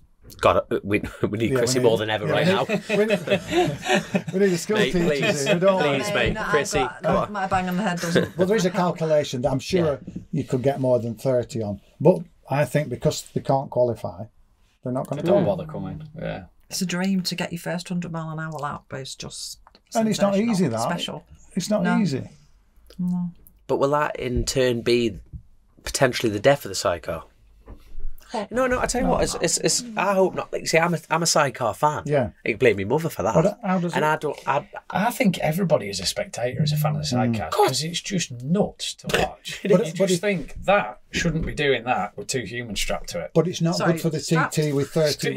Unstrapped, unhinged, clinging on for it is a spectacle to watch. It's not good for us. Just 30 bikes going around. No. And then 5 drop out. There's 20, 25 bikes, and the spectators are waiting for a few bikes to go by, and once the quick lads have gone through, then it's a bit of it's not good for the. Well, this is the thing. The spectacle. The sport isn't made up on the top 10, is it? No. If in the solos the remaining 60 guys said, "Well, Bucky, we're not coming," then it's going to be as successful as the TT0 thing, because nobody wants to watch that and then sit twiddling their thumbs, do they? And that's what we've got to get away from. Yeah. I think. Well, there's going to be a working party. What's going to happen with the sidecars? What are we going to do to make it more attractive? Everybody wants it to thrive. Yeah, everybody. Going to make it more accessible and make it where people think I can go and I am going to qualify, and if I don't qualify, then I'm at least going to get Because like even with the solo numbers, it's like it's getting reduced. You know, I think that's more the lapping element, and I understand that why, because of the safety aspect. And if they don't, if they don't bring something to the table and say, how can you improve this event? Let's run the event. It has to adapt to do that. But I think with the sidecar and even a little bit on the solo side, it is the qualifying thing. And if people are going to spend that money on an average outfit of 40 grand to come to the TT, and it's a lot of money to get yourself. And do you think you could do like a bit of an incentive through the paddock in the British Championship and through stuff that's going on in Europe, and actively, not recruits, maybe not the right word, but do you think there could be something that could be done I think there is, isn't there? definitely, but it's something you've got to want. You've got, I know, yeah. Not everyone's a roads person. It's not like saying, come and have a go at Spa. And you don't have to be. No. I've suggested that maybe there could be 2 classes. So if you've got like your, I don't know what word you could call it. Your elite like class. Supers and stock. Yeah. And I think we should introduce a stock class. Yeah. That they have their own, not own race, but within a race. You don't want to call it elite, do you? It's it's 2. But 2 categories. No, in the British F2, they've supers and what do they call it for you? Supers and cup. And cup. Yeah. So that people with stock stuff, they know they can go there and they can when they have qualify. the 350s running. Yeah. Because sorry, the thing is, when you're sat in the hedge and something comes past you at 110 mile an hour, or it comes past 150 mile an hour, when you're sat in the edge, it doesn't matter. No. You're still thinking, fucking hell, that's tramming. Yeah. So, like at the Southern, you still have a spectacle there. At the Southern, they have some mixed solo classes, don't they? At the Southern, and you get them mixing with each other, don't you? That's that class and that's that class. They're dicing with each other. Are the sidecar numbers more at the Southern 100 than the TT, or is it quite similar? Because I think they're, as far as United Kingdom's concerned, they're the only road. Oliver's Mount. Sorry, you've got Oliver's Mount, Southern, and the TT. Is that all in the UK? In the UK. Yeah. You know what I mean? It's quite it's a niche element to it. I don't think the Southern 100 suffer with not having the numbers. No. Which is great to hear. Yeah. But you go to like Chimay, and you have got mixed sidecars out on the track at the same time in the same race, but they've got the F1. They just need podium and the F2 podium, don't they? Look at the times and allow enough bikes on the grid so that the quick lads aren't having to lap somebody. Yeah, impinged, because everyone's there giving the 100%. But they're going to have to do something. Might be different to someone else's 100%. Maybe you solo lads think different, because I don't know how much you're spending on a super bike or a super stock. I don't know how much you're spending on something like that to get something competitive. 25 Nah. Like a Fireblade now, where everyone's going Fireblades, you need 40 grand, 42 grand to get the bike. Never mind the package and everything like that. So the just to get on the grid. No, to compete, just to get the bike. Just to get the bike, yeah. In stock 1,000. You can spend a lot less, but that's a competitive bike, in stock 1,000. I don't know. You could buy the championship winning bike from the stock from British Superstock this year was 29 grand. And that would be as competitive, in my opinion, as what you could wheel that out this year. It would be as competitive as next. So 20. Well, for 30 grand, you couldn't buy a competitive outfit. No. This year, I've just sold my bike and I had 3 Yamaha engines, 7-speed gearboxes. So, do you know what I mean? Like, Jesus, to be competitive, and I'm not the only one. The top 4 or 5 are all the same, and I don't think that's. We need to do something to make it accessible for everybody. Yeah, to keep it alive. To keep it alive. Thriving. You can't have. Because even if you split that down the middle between, you say you've got 2 best mates that are rider and passenger, and they say, right, let's go in on this halves. But even if you said we're going to go in on it halves, you're still more than buying that stocker, aren't you? Yeah. Each team is very different and very independent, but it's very rare that it's the case. Yeah, it will be the case. But generally, in some instances, the man's steering, it's the man that's footing the bill. Usually, yeah. Is there enough numbers in the sidecar community full stop? Yes. To fill the grids at TT? There's enough people racing There's enough people sidecars. racing sidecars. That is good to hear, because at the end of the day, you know, especially us, yet again being biased road racing, we see that diminishing numbers, and you think that to us from the outside looking in is the reflection upon sidecars. Period. That's how I look at it. If you look at Bennetts, they have full grids with sidecars. That's great to hear. That is great to hear. But the problem is, Dom, that they're not all F2s. They're not all TT bikes. No. So do you know what I mean? But it's good that, you know, people are interested in it. That's and the British F2s now. Yeah, the British F2 grids are all full, and they're introducing. Well, sorry, not introducing. They've always had like the supers and the cup, haven't they? But am I right in thinking they've? No, I'm getting mixed up with BSB now. But at BSB, they've got different categories of bike within the same race, haven't they? So they've you can have your little split it again. And well, there's 3 classes, haven't they? And a tuned long. Yeah.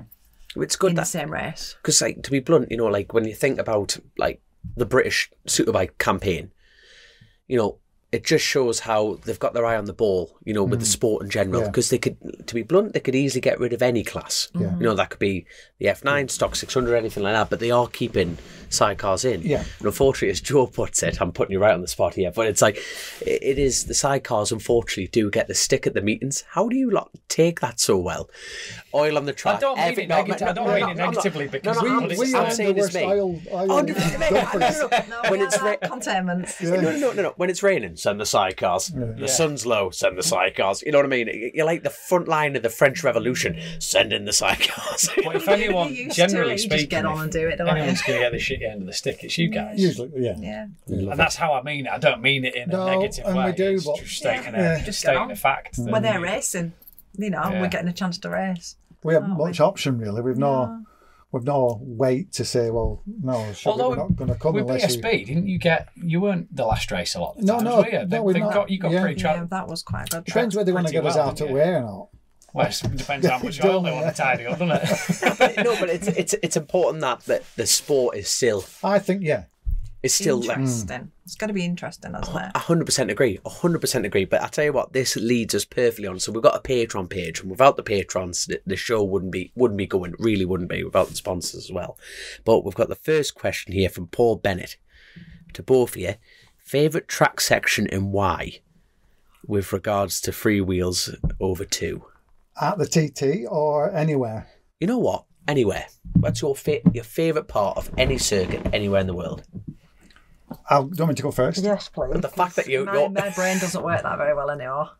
You put me on the spot. I think short circuit, Alton Park, going up Clay Hill, that fast right, and then what's the next? Druids. That fast left, and then into the That's a magic section for a sidecar. Be fast through there for you guys, fast, and then over the little brown exit. Yeah. That's and then the TT from Ginger Hall to Ramsey. Without a doubt. I can't believe you. Like, are you? What about you, Fiona? Are you Ginger Hall? How the fuck? Top to bottom of Bagara. I like that. Top to bottom of Bagara. And where Colin Buckley and Robbie Shorter crashed just after Ginger Hall. No, before Glentrammon. You come up. You've gone double left at Ginger Hall, and you go up and down. Yeah. Before it's that left into that right. That sounds. It's it's got its own little name. Come on, Robbie. You know what it is. What is that? That's my one of my favourite bits, because you're hard on the brakes, then you're straight off, and we get clattered over the curb, and then you're off round. But I would love to have raced at Spa.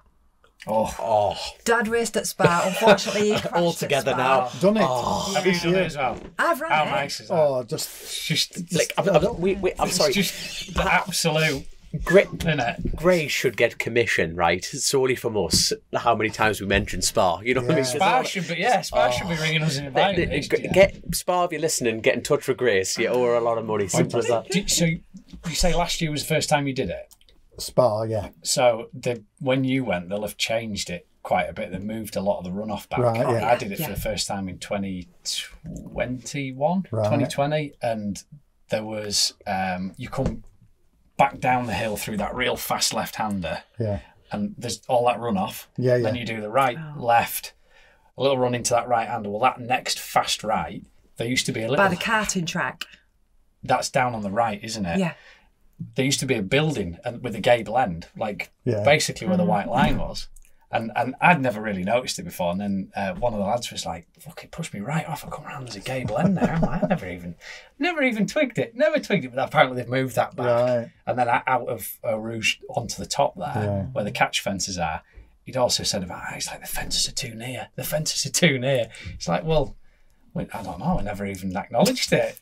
To us, there's loads of runoff in there. But they've moved it back again now. They've spent a lot of money at Spa. A lot of money. That's because we keep pushing it forward on this show. That's why they're going to try. They're pushing because they want to try and get Grand Prix back there. Right. But I don't It's the know. most amazing. It's a long way around, though, isn't it? It's beautiful. Who cares? Yeah.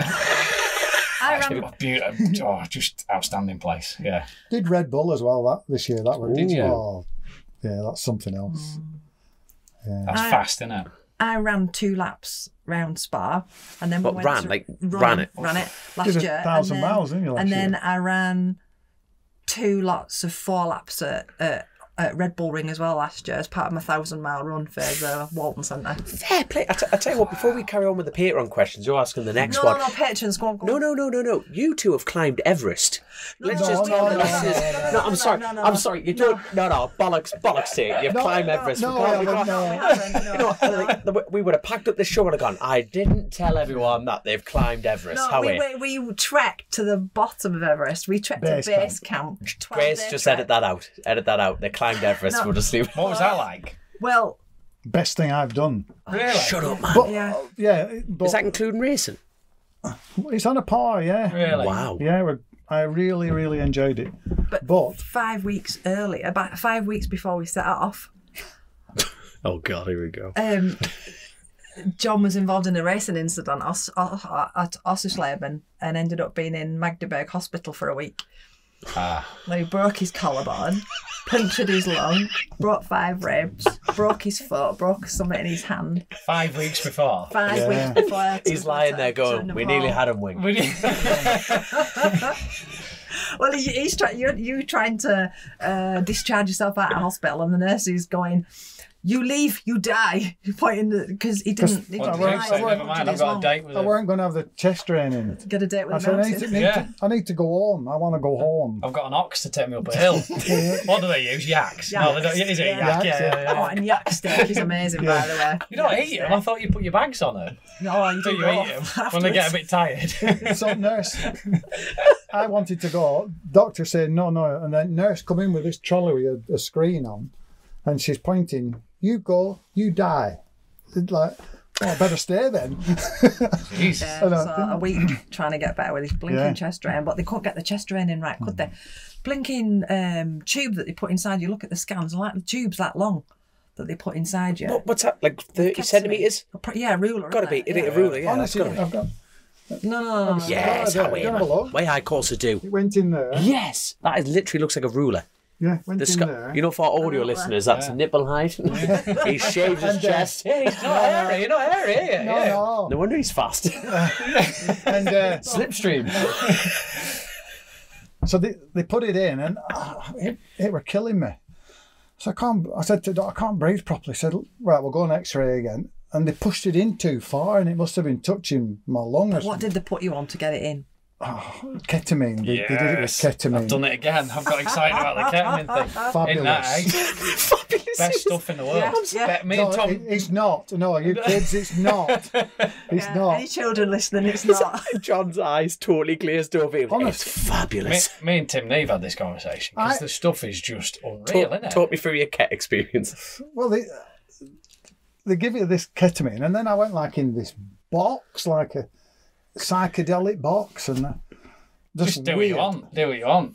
Put one in there if you want. Yeah. You don't care, do you? You And just Buy me flowers. weird. Yeah. Just kiss me first. they put this chest drain in, and it were wrong. So then they take me down to theatre again. We're going to have to remove it, John, and so they pulled it, and I said, "Are you giving me some more?" No, you'll be all right. Oh God, I nearly launched myself out of that bed and run home, and then. It was wrong again, so the third time they give me some more ketamine and I'm spaced out again. And they hadn't put it in far enough. And so the fourth time they got it right. Did they have The Apprentice on or something like that? No, we were blind doctors. Like, what? I really do not know. The doctor come back, he was really apologetic, wasn't he? Yeah. Yeah, he could not be. You know? Same guy, we're doing it 4 times. Fourth time we got it right. You haven't got the cleaner, But, had you? but like he says, Doctor's strike at the time. Can you just stab that in the Holden? so we come out. Finally came out a week later, didn't I? And then we were in Magdeburg, and you got an Airbnb or something, hadn't you, to look after me? You stayed. And then we wanted to come home, but the FIM, which is brilliant, there was insurance by the FIM to repatriation, you know what I mean? But it were going to be a few days later, weren't it? I had to get back to work. just wanted to get home, so we ended up coming home on train, didn't we? Yeah. On the Eurotunnel. 1,000 miles or so, whatever it was. 1,000 miles, 999 miles. It was great, though. I was there. We thought we were going to have to take you back into hospital. Just give you bottles of morphine to swing on your way. And then you got yourself fit and well. And then 5 weeks. Yeah. And I thought, I can't do this. I can't do this. We're going to have to claim off insurance or something. And so we got in touch with the insurance company. No, you're not covered because it was a motor racing accident. So you've no insurance. So up with the option, didn't we? We either go and try, do what we can, or don't go and just waste our money. So we went, didn't we? We did it. If you died on a mountain, were they paid out the insurance? You know, it wasn't a motorsport accident, but you're climbing at Everest. Yeah. But they have paid out. Yeah. Yeah. Don't tell me you two didn't not look through the fine print. We'll still get a payout, darling. Bike races, we don't look through the fine print, do we? I nearly fell off a glacier. I bent my walking stick. And I got the runs for whatever reason. And there's no toilets, is there, when you're walking? Just a yak. Just find a boulder to go behind this blooming... Like everybody else. Behind this rock, this big rock. And I'm there when the trolley's down, and there's an helicopter flying past, like with the people that are paying to fly up to see. There's John Holden's bare white ass screaming out to the rest of Everest. They were good, but we did it. Yeah. Yeah, but the thing is, we did it. For Fee to raise some money for the Walton Centre, and that's been your driver, hasn't it, Fee? For this last year, yeah. Would you like to quickly explain what the Walton Centre is and what they do? So the Walton Centre is our Aintree hospital where a lot of the TT riders, Manx riders, Southern riders... where I was. Yeah, if you're injured, you get sent there, and the care that they give you, the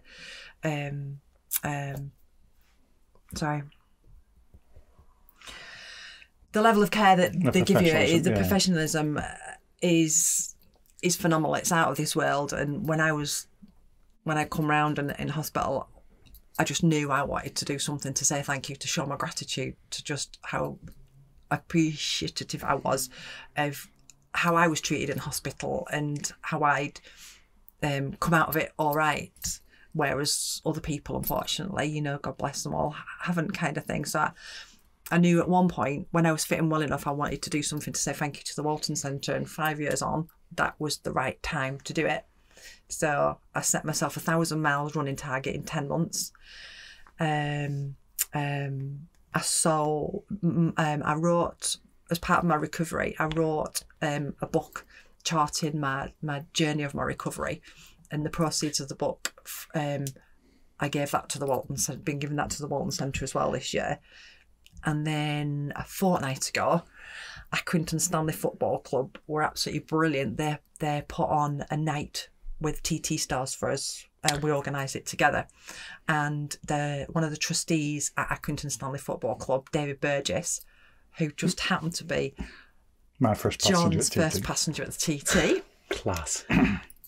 Gave us the venue gratis, and it was a fabulous place. And we probably had 200 people. We had 184 tickets that were sold, and came to see. We had Ian Hutchinson, Jamie Coward, Rob Hodgson, Ben Birchall, and Cliff Pritchard. And Clive Paget as well. Fantastic. It was brilliant. We had a couple of bikes there on display. We had an auction. We had a raffle. I've not got a grand total yet, but we gifted I think from that one night, we probably raised 8,000. Oh, fantastic! And plus, over the year, plus we gift aid, it's probably we'll 10. gift aid it when we get it to the when we get the money from Accrington Stanley, and then with that, I'd already raised over the year probably 4,500. So I'm hopefully, we've probably got about 13k. Oh, brilliant! And this is to the Sid Watkins Innovation Fund. Now, Sid Watkins, I don't know if you know, he was the Formula One principal doctor at Formula One. He used to drive around in the cars, you know, like with Senna and people like that. You know, on that first lap where you've got the safety car travelling behind them, he was there. He worked on Ayrton Senna. He worked on Ayrton Senna. And Roland Ratzenberger. He did, yes. God, but he was a top neurosurgeon from Liverpool, and he died in 2012, I think. But in his memory, they created the Sid Watkins building at the Walton Centre, and that's where families who can come and where their loved ones have ended up at the Walton Centre, they can stay there for a couple of days just whilst they find their bearings. My missus got to stay in that, and they're brilliant, and they don't take anything off you. They say if you can donate something back, then they like encourage. With my missus, they would just said, look, it's fine, you've got somewhere to stay. Yeah. It is. So they've got the Sid Watkins building, and they've got the Sid Watkins Innovation Fund, and they're unfortunately all the Sid Watkins Innovation Fund, it is there, as the title suggests, it's there to raise money for new innovative technologies to improve people's recovery and people's operations and people's quality of life and people's chances of survival from lots of neurological, conditions, whether it's strokes, accidents, brain injuries or whatever. Brain injuries. No. Whatever, and they're constantly raising money, and so this time the money that we've been raising is to go and help fund optical coherence tomography machine, and that is I know it sounds like gobbledygook, and I've just spat that out without it meaning it was very convincing, to be honest. I'm 100% on for the ride here. I'm like, I know, I'm with you, keep going. It's a machine that looks at conditions affecting the eye, the optical nerve, and the brain. Wow! All right. So that money will be going towards that one. Yeah, to have that, and there's not many of those machines in the whole of the country. Brilliant. So like I tell you what, like Chrissy and Grace will hate me for not massive. Just want to help people, but this show will be going out next week, I believe. So we've had the Rory Skinner one on, but people listening to this now, how can they donate to this right now? What is the best way to get involved in this? I've still got my fundraising page, and it's on the waltoncentrecharity.org.uk. So it's all one word, the waltoncentrecharity.org.uk. In the search bar, if you type Fiona Baker Holden, or fundraisers, Fiona Baker Holden, this beautiful picture, a better one of me, I'll come up, and then it'll be like my story, and then you can click on donate, and that will be much appreciated. Thank you very much. Thank you a lot for doing all that all this thing takes time and effort and everything that you've been through. Well done, the pair of you. It took a bit of time, didn't it? That fundraising. Yeah. But the people who went to the evening, and the people who've been there, like Uchi and everybody, they were fantastic. It was a rapturous evening. It was brilliant. Oh, I like that. It was a great evening. Rapturous. With pie and peas as well. The pie and peas supper. It was with a portion of pie and peas. Can't go wrong. It was great, weren't it? Absolutely brilliant. Absolutely brilliant, guys. But please, for everyone listening, please get involved. Please, donate. If you can just put a bit in, it's a good one. No, fantastic. It's about sticking together in everything in that regard, isn't it? So I'm trying to think. My next page, what you got? Did you pick? To be honest with you, I had a read through the patrons, and we've covered pretty pretty much everything in there. Maybe it's a little chance to just wet the whistle. Yeah, we could have a little drinky poos, couldn't we? See, this is a bit. I tell you what, while Joe's pouring, right? Look, I'm not pouring, Fiona's pouring. You are pouring. So hold on, before we go down that route, but honestly, thank you so much, Paul. Paul Bennett, Alex Chapman. Alex Chapman got 2 questions in there. I love that. You know, there's a very good one about. See, like you say, we cover everything in that regard. But cracking questions, Alex. Mark Bates. We got Jason Photostrada. He'll get some photos for you at the BSB this year. I'm telling you now, he's quite handy on the clicks. Sam Higginson, we've got Alex Chapman. Another one from Paul. He's obviously a massive fan, but he's a nice compliment for you. We've got Mark Betts. I have massive respect for all racers, in particular sidecar drivers, and for the show that they put on for the show he has put on, particularly at the TT. So there you are. That's a shout from Mark. My pleasure. They are absolutely fantastic. But now, right. Here we go. Thank you, obviously, all our patrons and sponsors. But the time is now to explain the. What we've got here. It's gin o'clock. It's gin o'clock. It's a Thursday morning. Don't worry, we're not driving. Don't do it in one. Just sip it and then get the aftertaste. Right. I'm glad you said that because I was going to. Don't just neck it. Right. No. Before we start drinking gin, can we explain the story behind this? Because we've been putting. This should be the bit on the side, shouldn't it? Yeah. Yeah. Let's talk why we're saying that. Like, we're all married here. We're going to explain this one. We're going. A motorbike is a motorbike, but a sidecar is a motorbike with a bit on the side. It's a brilliant name for a gin. So you're going to call it gin, aren't you? So your little Twitter feed or whatever you call it, your hashtag is likes a bit on the side, as in Which is a sidecar. needs a passenger because he's the driver. Need a bit on the side, don't you? Everybody needs a bit on the side. But that didn't go down well with you at the beginning, did it? No, I was all right with it. Right. That's another one of those. You remember it differently. Yeah. I'm sorry, but have you got someone designing a label?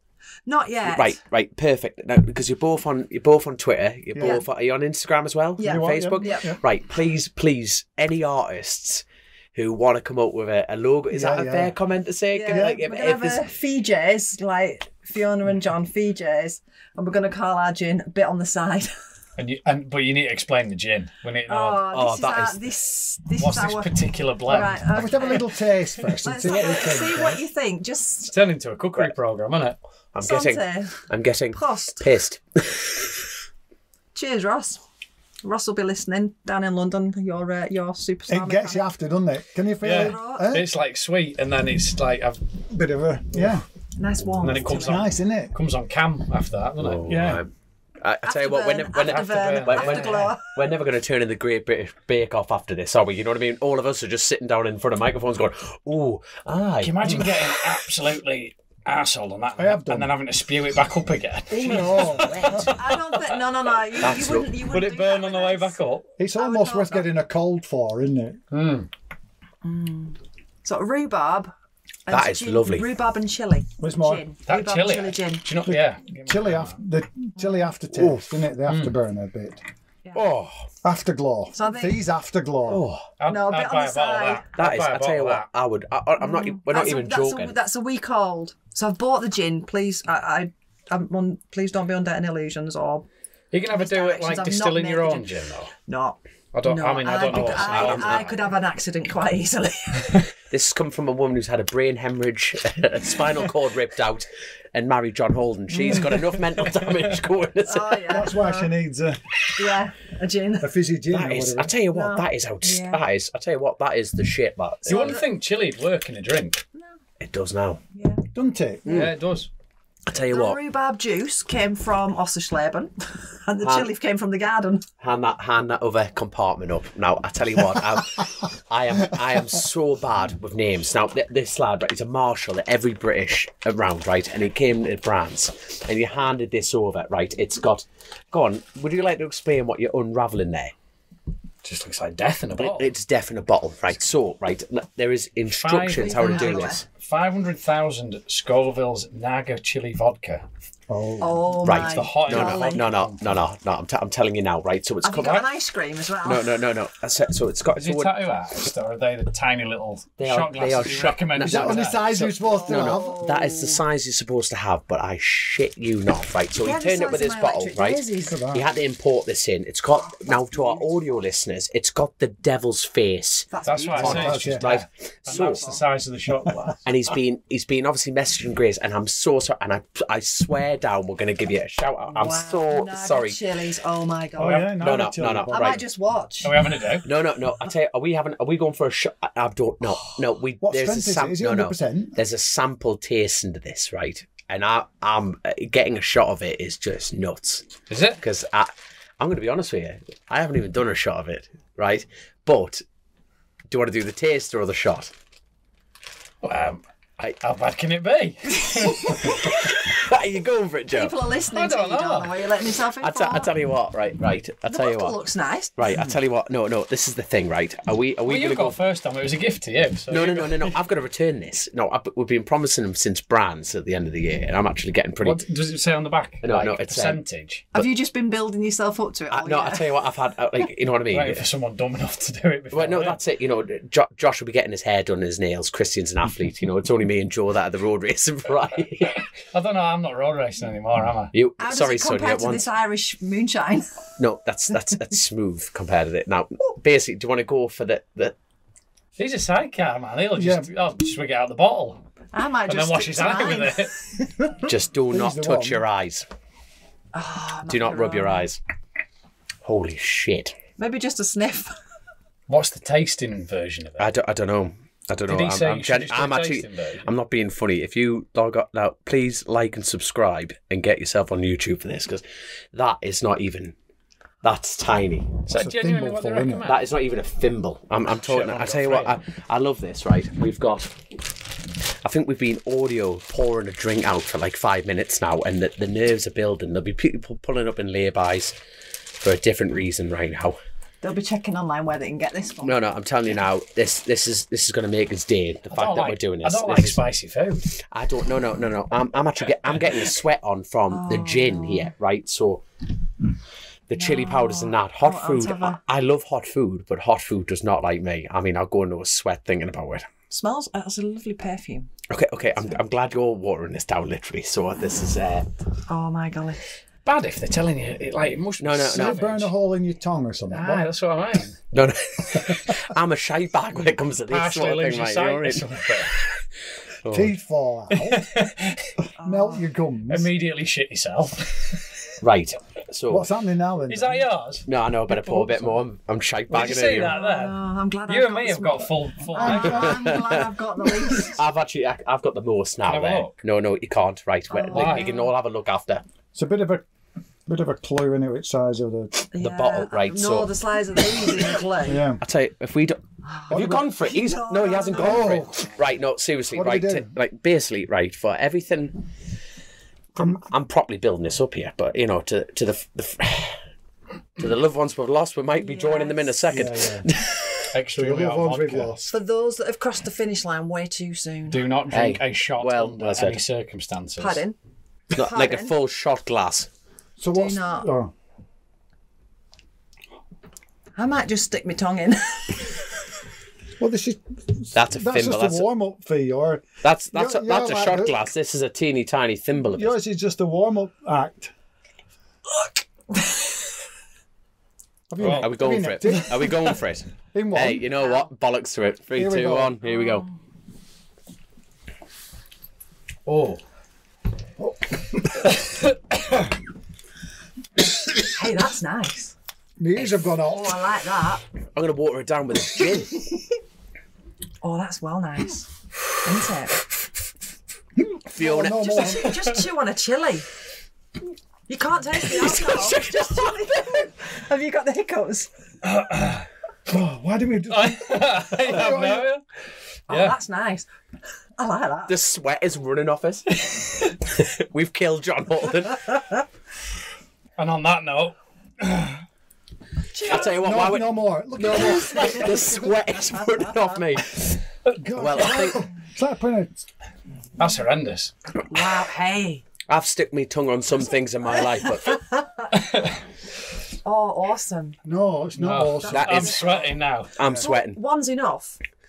No, What do you mean one's enough? The fact these two not bothering was enough. That is lovely. Can we have a drink of yours just to calm it down? Yeah, get. No. Oh my giddy aunt. Right. So lovely. It's not. Well, it is. I'll tell you what, we are gonna we're gonna shit through an eye of a needle tomorrow. Oh, no more I'm driving, no. Come here, That does have a- I know some you- quick fire. Yeah, I'll tell you what, coffee. There's a bit of cold coffee there. If you want to have a sip on that, we're gonna have to. I tell you what, we're gonna have to tidy up this show right now. Right, let's tidy it up. The lips are burning now. So anyway, thank you so much to all our sponsors. This is going to be so quick. Yeah. Thank you so much to OMG, Bennetts, JCT, Truck and Trailer Hire. Lee Pinder will be absolutely pissing himself because I have not got time to read through your sponsorship. But thank you so much. This episode has been brought to you by none other than Captain Insano's personal sponsor, Lee Pinder, who actually has a very grown-up job. And I think he owns his business, but he does Real Networks provide a complete design and installation service for copper and fibre optical data cabling systems. But for anyone else who wants to get involved, and please, sponsor per episode, go for it. You are pouring more gin. I'm loving this.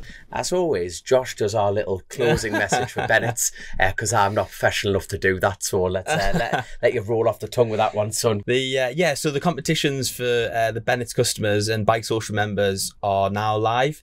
So the first two are going to be for rounds 1 and 2 of the BSB Championship. Obviously, the first round being over in Spain. So you can sign up to enter those competitions over at bikesocial.co.uk. My heart is on fire. Your mouth down. It's also, mine's like, I'm all right now. I don't know, I might be in a coma that I don't know about. But it's worth saying as well. That does calm it down, all kidding aside. The Chasing the Championship film that Chrissy did is on Amazon. And it's going to be, it's free with a Prime account. So if anybody who hasn't seen Chasing the Championship, which Chrissy did in 2020, that's that fucking chilly stuff. Maybe we should have done the reading beforehand. It's on Amazon Prime. Are you guys Get on and have a watch. I am now. No, but please go look at Dave's film. Chrissy did a fantastic. Oh shit! Now I'm losing the plot here. I'm losing things here. But no, Chasing the Championship it's a true representation of what he went through that year and everything that he's built up to that point. And God, we miss him. But I tell you what, one thing, mind. The shite bag definitely. He was teetotal, and he wouldn't have done that. And no, even that. That was the only reason I did it. Because we did a cheers. We did Damn a toast to him. Yeah. So that was the reason for doing it. I love it, mate. Absolutely love it. And I'll tell you, on that note, again, thank you so much for letting us poison you on air. You know, I think it's the first time. Thanks for having us here. It's definitely a first. It's been great fun. Thank you. But seriously, thank you so much for coming up. And hey, can't wait to see you in the TT paddock. I can't wait. And good luck for this season. And I just... Hey, good luck it's with been your mint ride as well. Yeah. You've got an epic ride coming up with the Burrows team, haven't you? I've got an epic date with a toilet at the minute. So we've brought gin to the table. What else do you like? What do you want your next guest to bring I on want for milk. you? Water, milk, yeah. An ice cream. Oh, Nice piece of toast or Absolutely something. love it. Absolutely Well, I did fantastic. say ice cream. Mint. Right, we're closing it. Right. Good night, everyone. Thank Thank you so Thank much. you. And see you in a minute. Bye.